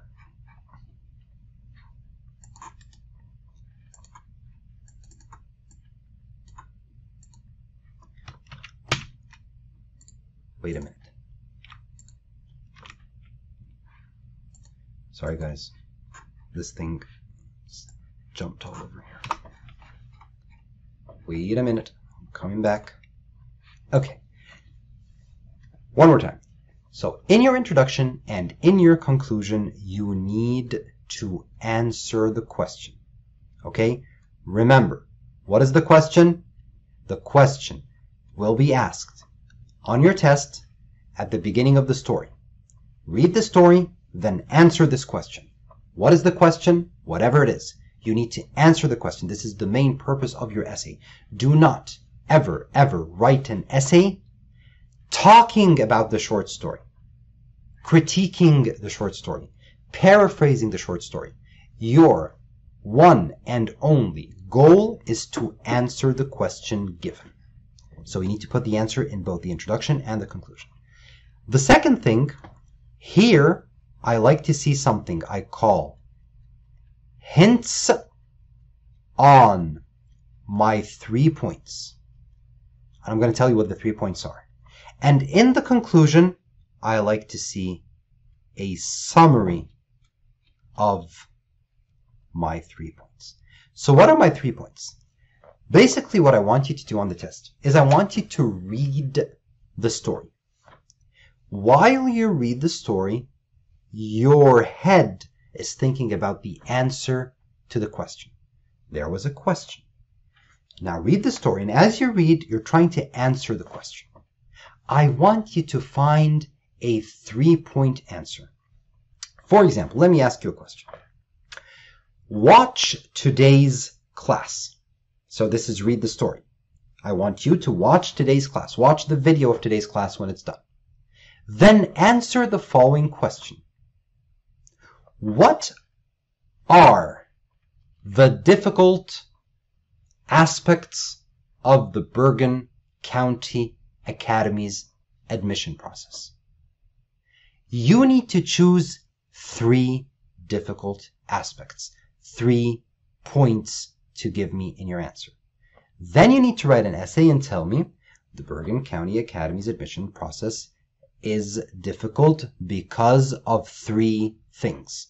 1, 2, 3. You need to choose 3 things. After you read the story, you choose 3 things to answer the question. Then, what do? In body paragraph number 1, which is your second paragraph, you explain to me the first point, the first thing. In the next one, you explain the second thing. In the next one, you explain the third thing. So, basically, what are we going to do on the essay? Everybody pay attention. You read the story and you try to think of the answers to the question as you read the story. Then, you need to choose 3 points, 3 answers, 3 reasons, 3 problems, 3 benefits, 3 things that answer your question after you read the essay. In your introduction, you answer the question and you give me hints on the 3 points. You just, tell me what the 3 things you will discuss are. Don't explain them, just tell me what they are. Then explain the first one in details, explain the second one in details, explain the third one in details.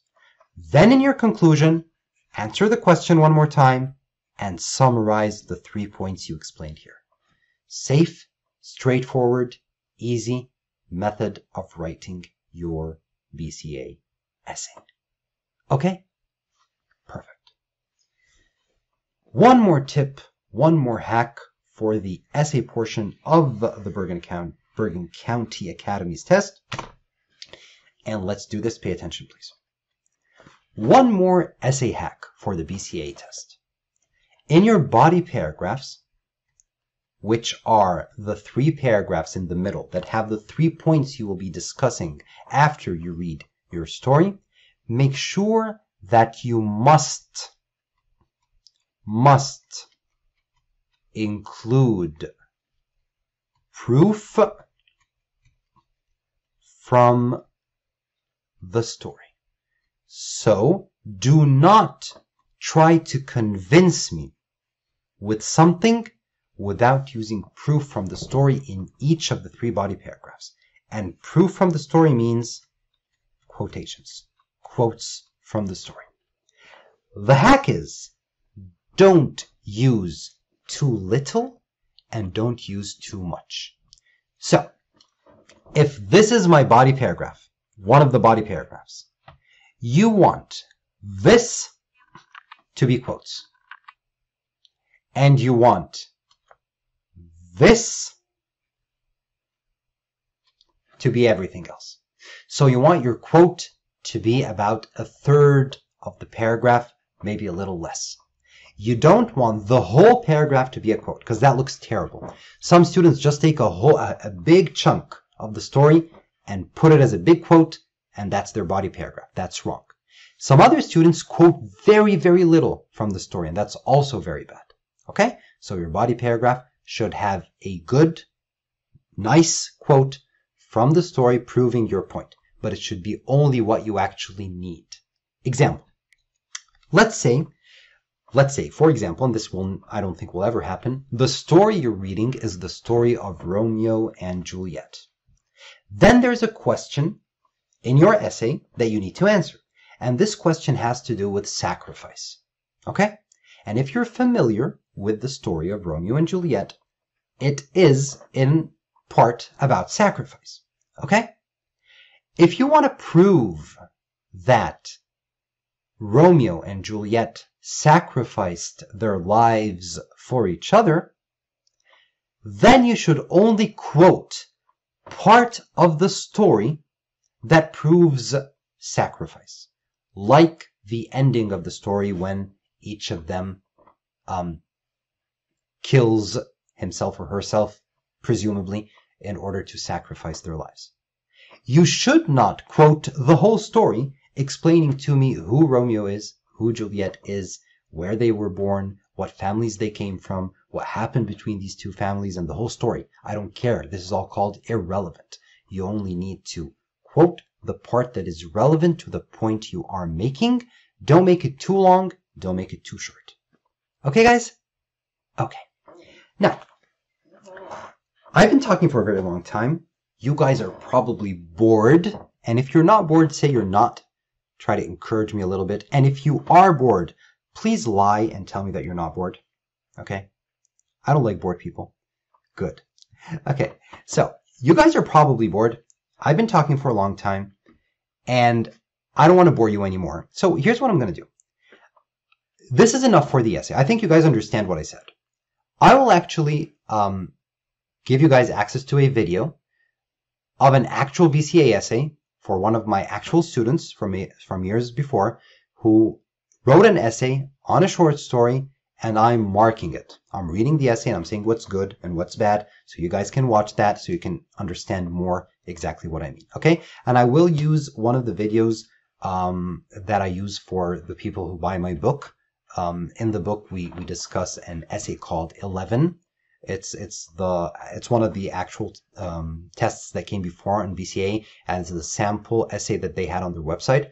So I'll choose this one. So you guys are probably familiar with the story. You probably read it, and you might even have written your own essay about it. If you do join our course, you're going to be writing 11 twice or maybe 3 times, along with a few other essays. So I'll give you that video, and I'm going to tell you at the end how you can watch the video. Okay, and this way you guys get an extra benefit. You can watch that video. Okay, I'm going to tell you at the end. So let's move on.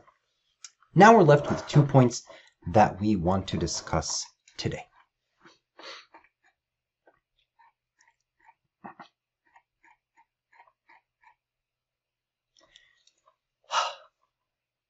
Done.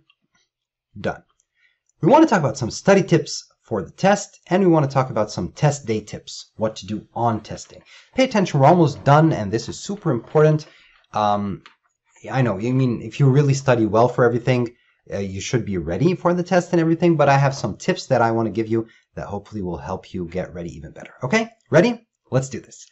Okay, everybody, so now I'm going to talk about some study tips that you guys should follow starting today up until test day for the Bergen County Academies admission test, BCA test. Okay, let's do this. So, number 1, when you guys prepare for the test, you need to understand that there are 2 basic things.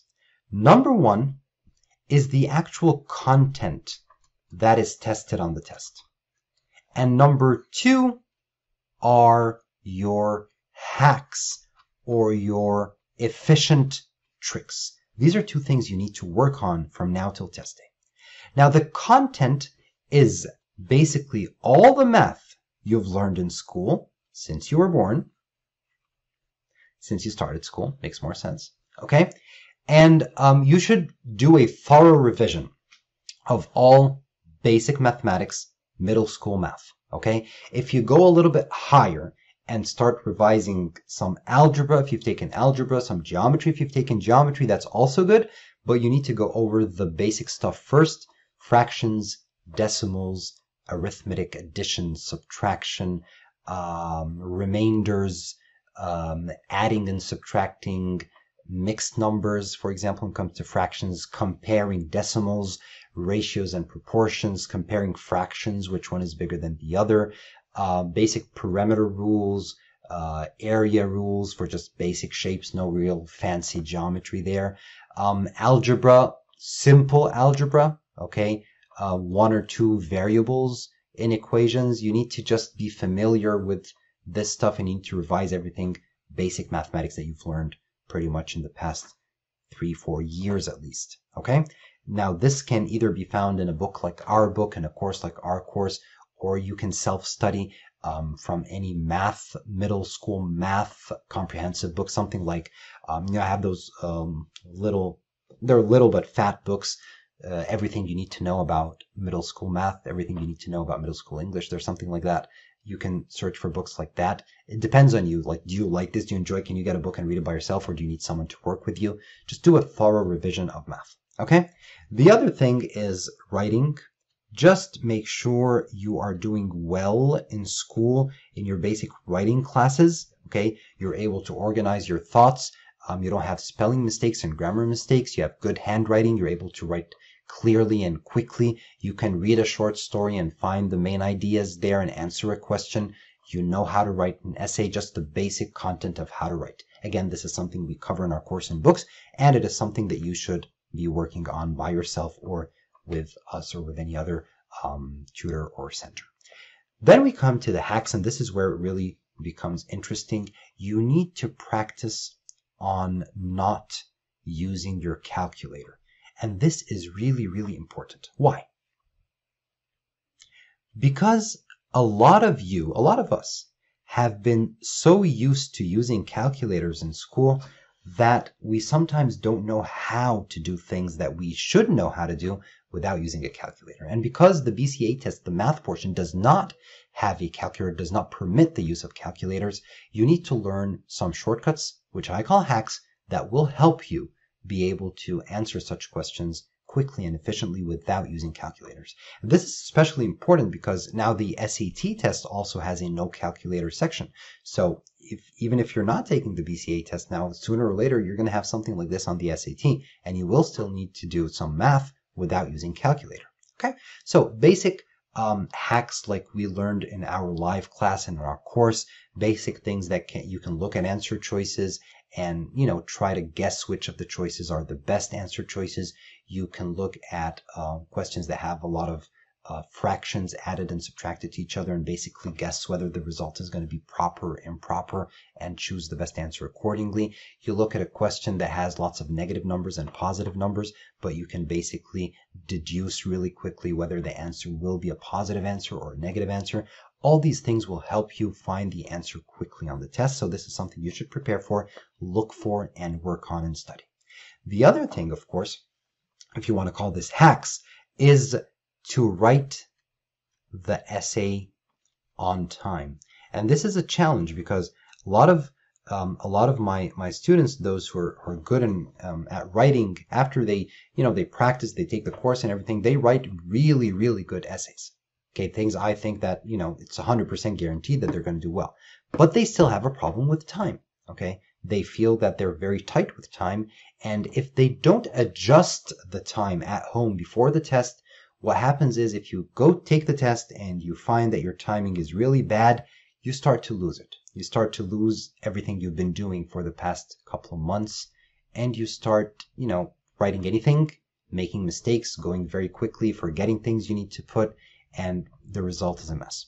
So you need to practice at home a lot, okay? Time yourselves and make sure you're comfortable writing the essay, not in 45 minutes like on test day, but 40 minutes maximum at home, okay? So these are a few tips here. So for what you should be doing basically when you're prepping for the test. Now, another tip or two, pay attention please, is here. Let's take a look. Let me just get this out of the way. Ooh. Let's get this out of the way, and this out of the way, and this out of the way. Okay. Now, one more thing I want you guys to prepare and work on while you prep for the BCA test is super important. It is practice questions. Now, the Academies BCA, they had something really good, and they stopped this really good thing about 2 or 3 years ago. Okay, they used to have on their website a section where they had a lot of practice tests and practice sets. They had like 4 tests and 7 practice sheets or practice sets. Recently, they removed those. Okay, I'm not sure if they're going to put them back on the website as the test approaches so you guys can prep using this material or not, but it was really, really beneficial. Release tests by the Bergen Academies. Now, we have questions, those questions released and questions like them that I wrote. And when I write a question, when I make up a math question, for example, practice question, I don't try to make up a question that is difficult or a question that is easy. I try to mimic the questions that they have as closely as I can without repeating the same thing, because it wouldn't be beneficial if you answered the same question twice. So I try to use the same ideas, but change them into different questions. So that's why it's really important when you practice, whether you practice from the actual material that they had out, whether you get it from one of the books out there, from, search the internet. I don't know where you're going to get them. If you're going to take them in our course, for example, whatever you're going to do, whatever questions you're going to practice real questions or questions that mimic the real questions like I do. Okay? Don't practice with other material. So don't practice SAT questions to take the BCA test. Don't practice questions from SHSAT or the SSAT. There are other, I know some of you are taking some of those other tests, like for Catholic school or other high schools or private schools. They're not the same, okay? They could be similar in some aspects, but they're not exactly the same. So try to practice using questions as close as possible to those actual questions. Now, this being said, there is a practice test on the BCA website. If you go to the Bergen Academies website and you go to the admissions, I think, and then downloads, I forget what it's actually called there, you will find a practice test on the BCA website. It's a 40-question test, and they do have the answer key for that. I recommend that you do take this test right now before doing anything, before prepping, before doing anything. Take the test with time and see your score. Then prep and work and do everything you do and do all your practice, and then retake this test again right before the actual test and see where you are now. You should be much better, hopefully. Okay? So this is what I want you to do when it comes to practice. As for the essays, I said you need to practice with time. You need to adjust your time properly so you can be ready for the test. Okay? One more thing. There's another way of prep, another idea when it comes to prepping for the BCA test, other than just practicing math and essay for the test. Let's take a look. Whenever you have a big test coming up, whether it's the SAT, ACT, BCA, any other type of test, you need to train your body and you need to train your brain to be ready for the test. So here are some tips. Pay attention, please. Number one, you need to have fixed sleep times. 8 or 9 hours every night should be what you should be shooting for, and you should sleep at a certain time and wake up at a certain time. That these times should correspond to the times that you will wake up and sleep on the night of the test and the day of the test. So, for example, and this may pertain more to like older students taking the SAT, for example, they don't go to school that often, or they have a mixed schedule or something, they may sleep and wake up at different times during different days of the week. But in all cases, you need to think of it this way. I have a test on Saturday. I need to wake up at 6 a.m. on Saturday. So I need to sleep at 10 p.m. on Friday. Do not wait till the Friday, which is the night of the test, to sleep at 10 p.m. and wake up on Friday at 6 a.m. You won't be able to if you're not used to these times. So as soon as you can, okay, as early as possible, start sleeping at the right time and waking up at the right time. Number two, wake up every morning as you would on test day. So wake up the same time, even if it's a weekend, like the week or two before the test, even on weekends, okay, train yourself to sleep and wake up like you will on test day. So, for example, most tests, most standardized tests, most tests like the Bergen Academies test, the SAT test, the ACT test, most tests are held during the weekend on Saturday or Sunday. Okay, so if you are used to sleeping late on Friday and waking up late on Saturday and Sunday, you need to adjust this at least 2 weeks before the actual test. You need to sleep early and wake up early during the weekends so that you don't have a problem on testing. Make the test as familiar as possible to yourself. When you do a practice test at home, make sure the timing that you use is very similar to that of the actual test, and should always be a little bit less than the time you have on the real test. The setting. Do not take a practice test while lying down on your bed. Okay? Do not take a practice test in the kitchen next to everybody else going and coming in your home. Do not take the test in a place where there is noise. Take the test in a setting similar to the setting that you will actually take the real test on. So choose a room in your home that is empty, okay, somewhat, that is far from all the commotion. Get a desk, get a chair, sit down, put your papers, and take your practice test, okay, just like you would on test day. I even go farther and recommend that my students wear the clothes they will wear on test day, or very similar clothing. So I don't recommend that you take a practice test wearing your pajamas, okay?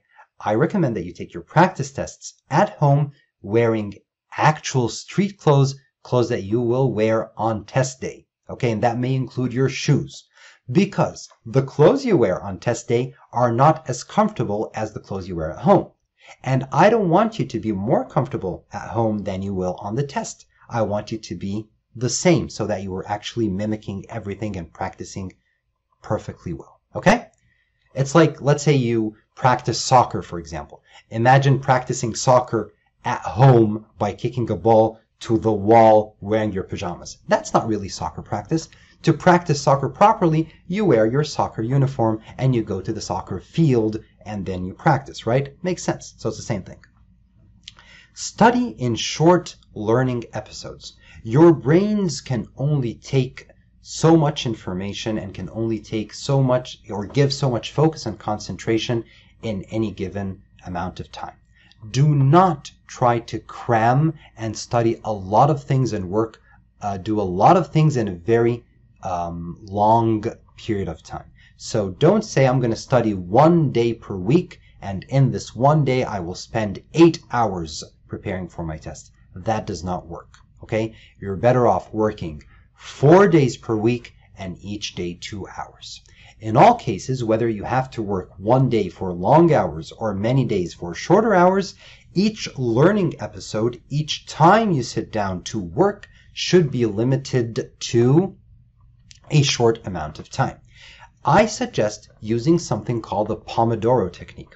To make the Pomodoro technique into a simple, easy-to-use method, let's just say that we will sit down to study any given concept, any given idea, answer any practice set or practice test or practice sheet in about 25 to 30 minutes maximum. Then we will take a couple of minutes break, not a lot, 2 minutes, 5 minutes maximum. Then we will come back and study for another 25 or 30 minutes and so on. Do you understand?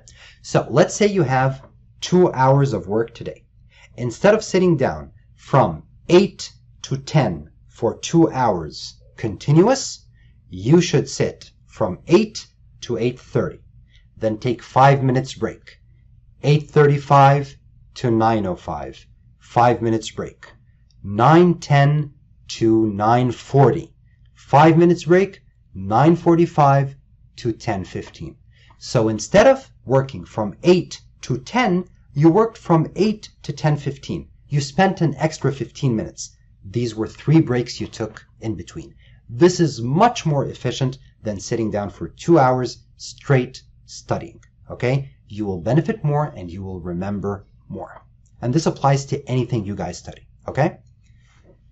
Next, practice focusing on your test and blocking all outside stimuli like noise. It's really important to practice focusing on the test, okay? It's not about, well, I didn't do well on the test because I couldn't focus because it was too noisy. That's being passive. You need to, before test day, practice at home, sitting down and taking a test even if there is noise. You need to practice blocking that noise. You need to practice focusing on what you're doing, because on test day, you cannot control the environment around you. You can't control the proctors, you can't control the teachers, you can't control the other students, you can't control the weather. There are a lot of things you can't control during test day.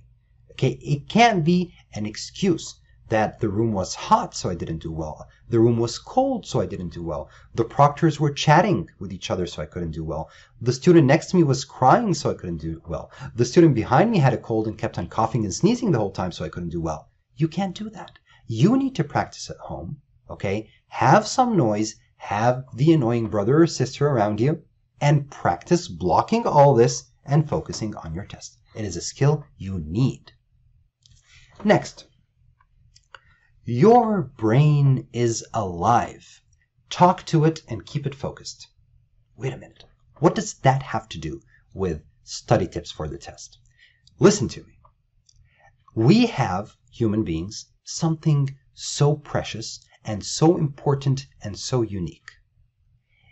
We have the ability to realize that we are thinking. When we are thinking, it's like when I'm thinking about something, I'm not just thinking about this thing, I also realize that I'm thinking. I'm thinking about that I'm thinking. Do you understand? And this is something unique. Scientists say that only human beings have this.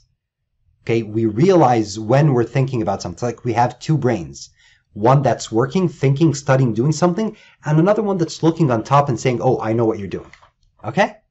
Since we have this unique brain structure, we can use this to our benefit.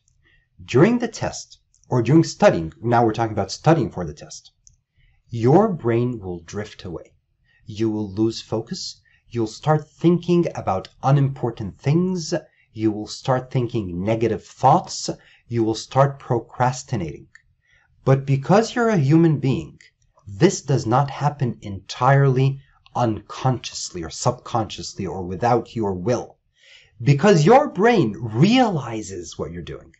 You see, and you guys can tell me if I'm right or wrong. How many times has it happened to you when you study, you drift away? You start thinking about other things other than what you're actually reading or doing. It happens a lot. But when it does happen, you guys realize that. You actually know that this is what you're doing. Okay? And if you imagine this, you can pretty much imagine that you have two brains. One that's drifting away from what you're studying, going somewhere else, and another one that can see that, but is just sitting there doing nothing. This is where it has to come in. Your other brain that can see that you're drifting away needs to call this first brain and say, come back. Okay? Talk to your brain. Come back. Focus. We have studying to do now. We have a test next week. We have a test next month. Stop thinking about other things. Let's finish this first, and then let's think about something else. Okay? So your brain is alive. Talk to it and keep it focused. Practice this. One more. I have a very important study tip for you guys, and it has nothing to do with studying. The tip is, make sure you know why you are studying what you're studying. Make sure you understand why the test you are studying for is important, and why, in order to score well on this test, you need to sit down and study now properly. This is so important. You have to know why you're doing what you're doing. If you're taking the test because your parents told you to take the test, if you're taking the test because your friends are taking the test, if you're taking the test because it's something you should do, your brother and your sister have done it before, so you have to do it as well, this is not beneficial. You don't have important reasons. You don't have important motivators to help you study and prepare for the test. You need to sit with yourself, and I can't help you here, and your parents can't help you here. This is something that's up to you and you only. You need to sit with yourself. Why am I doing this? Why am I going to take this test? Because I want to go to this high school. I want to go to this university. That's why I'm taking this test, because if I get a high score, I'll be able to go to this private school. I'll be able to go to this university. I'll be able to go to this college. Because if I do, I can pursue my dream of becoming a doctor. If I do, I can pursue my dream of doing so and so. You're doing it for yourself. Maybe you don't care about the school you end up in, or you don't care about the university you end up in, but you care about achieving something great. Getting a high score on this test is a great achievement. It is something you will be proud of. Okay, everybody else will be proud of you, but you will be proud of yourselves. And I always tell my students this, and I experienced this when I was your age. I always thought, well, all I need to do is realize what university I want, what I want to study in college. Then see what scores I need to get, what grades I need to get for this particular field that I want to study, and just get this score and I'm done. And then just get this score and I'm done. So it's basically like saying, what's the minimum SAT score to go to this school? The minimum SAT score is 1,400. Okay, I'm going to get 1,400, then I'm not going to do anything else. Okay? But that's not true. I realized later on that that's not the way you should think.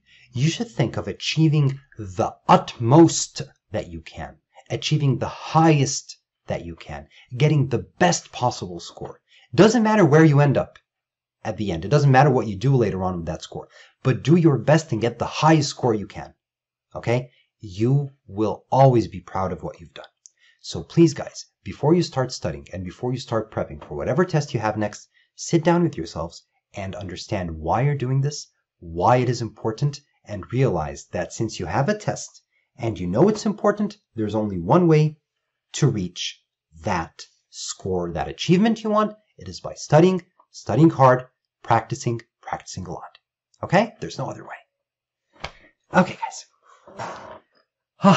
We're almost done. Did I bore you yet? Let me drink some water.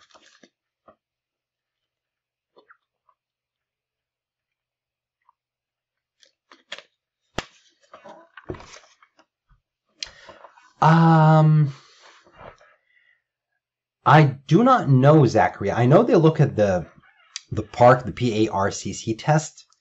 Are you homeschooled or do you go to middle school? A public school?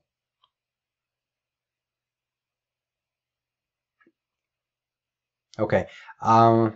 If the Terra Nova or the Iowa test, okay, private school, if they are requirements in your school district or at your school, they probably will look at them. If it's something optional that you did by yourself or at school, they might not. Again, I don't know, and I think you should ask them, okay? But you should still do the best you can here. Okay, we're almost done, guys. Today, I want to discuss with you some test day tips. What to do on test day. Now, we already covered before that before the test, you guys should sleep well. You guys should wake up in the appropriate time. Give yourself plenty of time before the actual start time of the test.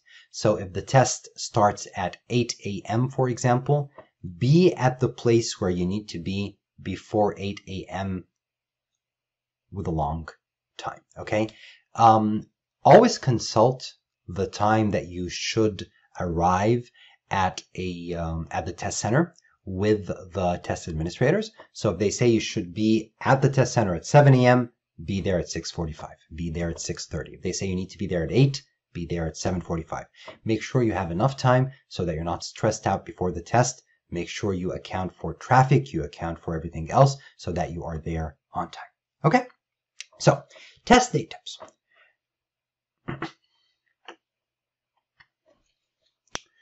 When we talk about test day, you just need to realize a few things.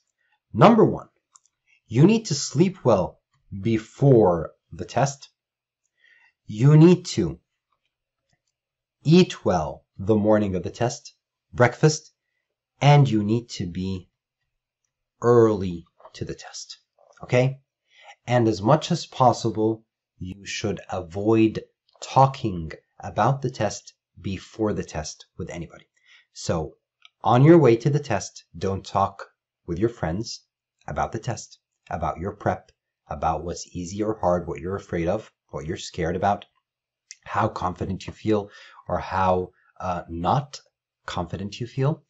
Try not to talk to your parents about the test. Okay, if your parents start asking you, are you ready? Did you study? Did you do this? Did you do that? Do you remember? Just ask them, please, let's not talk about this now.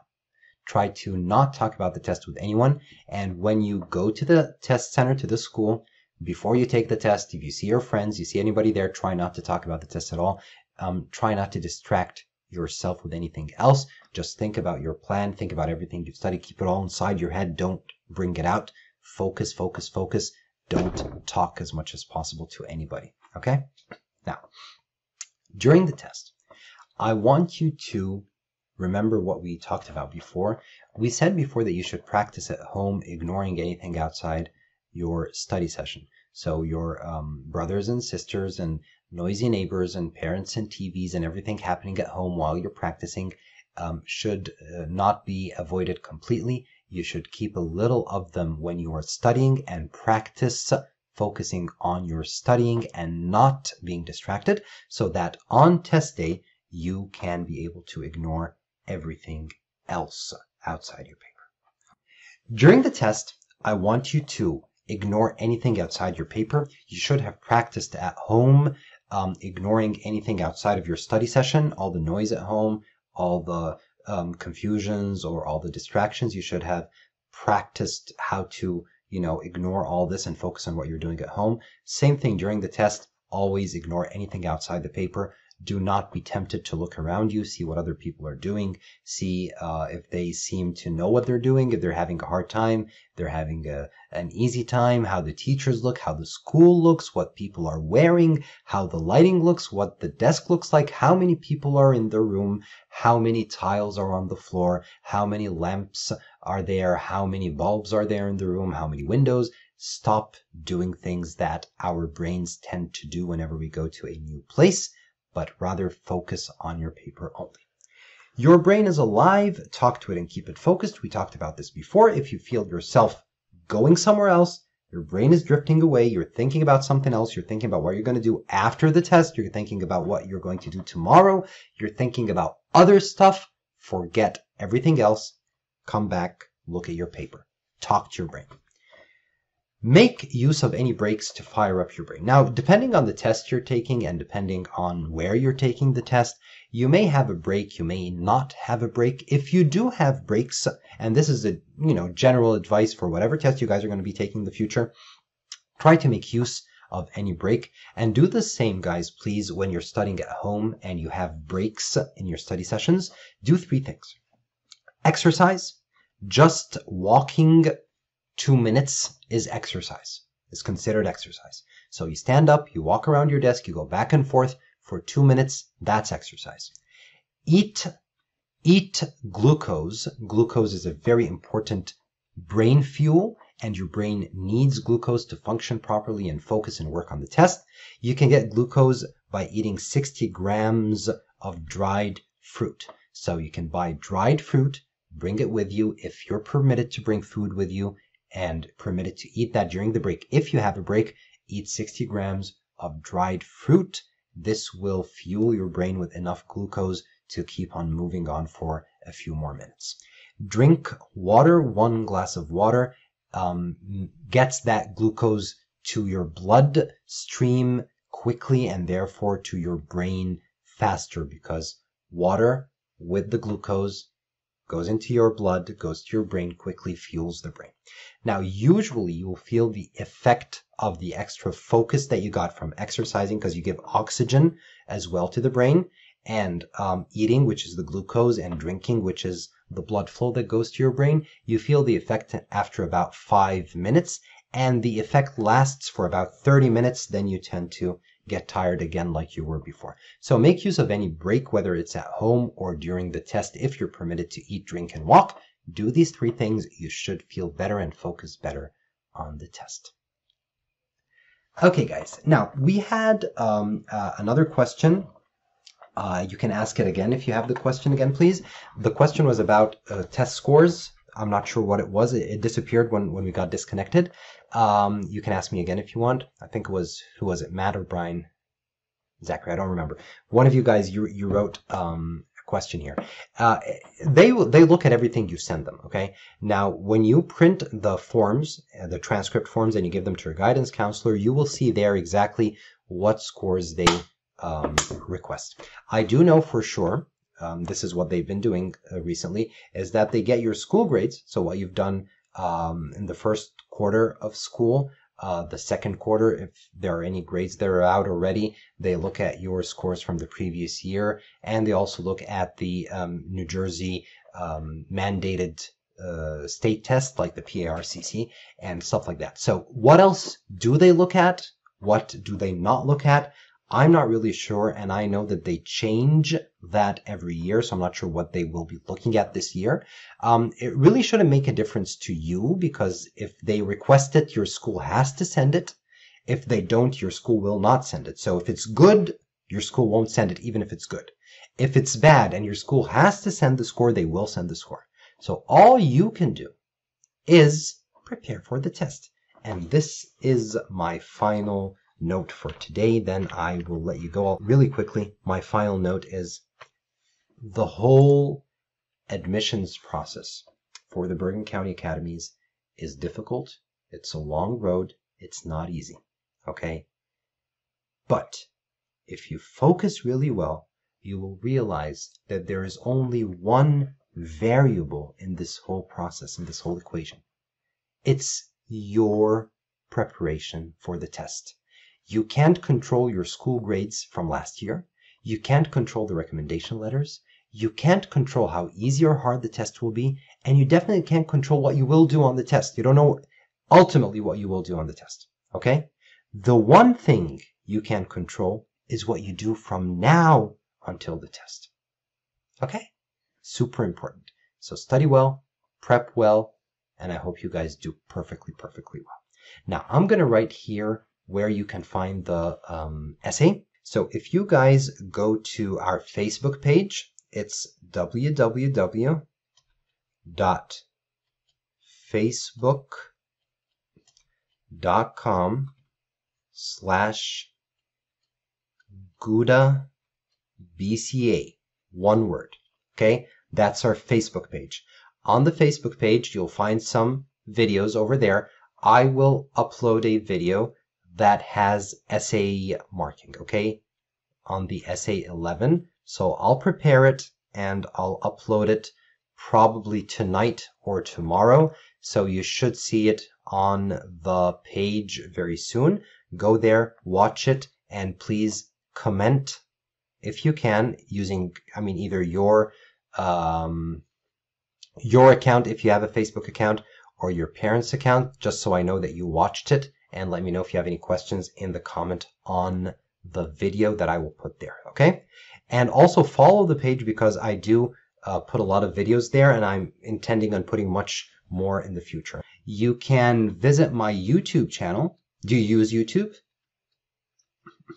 Okay, so YouTube, if you search Gouda BCA, you'll find, yeah, okay, perfect. You'll find some videos there. You'll definitely find essay videos, so you can watch those if you don't watch on YouTube. So I want to make this easier for you. Let's see, what else? Do you guys use Instagram? Okay, so go to Instagram, Gouda BCA, follow. Instagram, the problem is I can't post long videos there, but I do put things that, tips and stuff that have to do with the test, and I'm going to be preparing a lot of shorter videos to put there. So follow that, but the video you'll find on the Facebook group, the Facebook page, I'm sorry, it's not a group, it's just a public page, or on the YouTube channel, and also on Instagram. Take a look there. I hope I benefited you guys. Good luck, and keep me posted. I hope you guys do perfectly well on the test.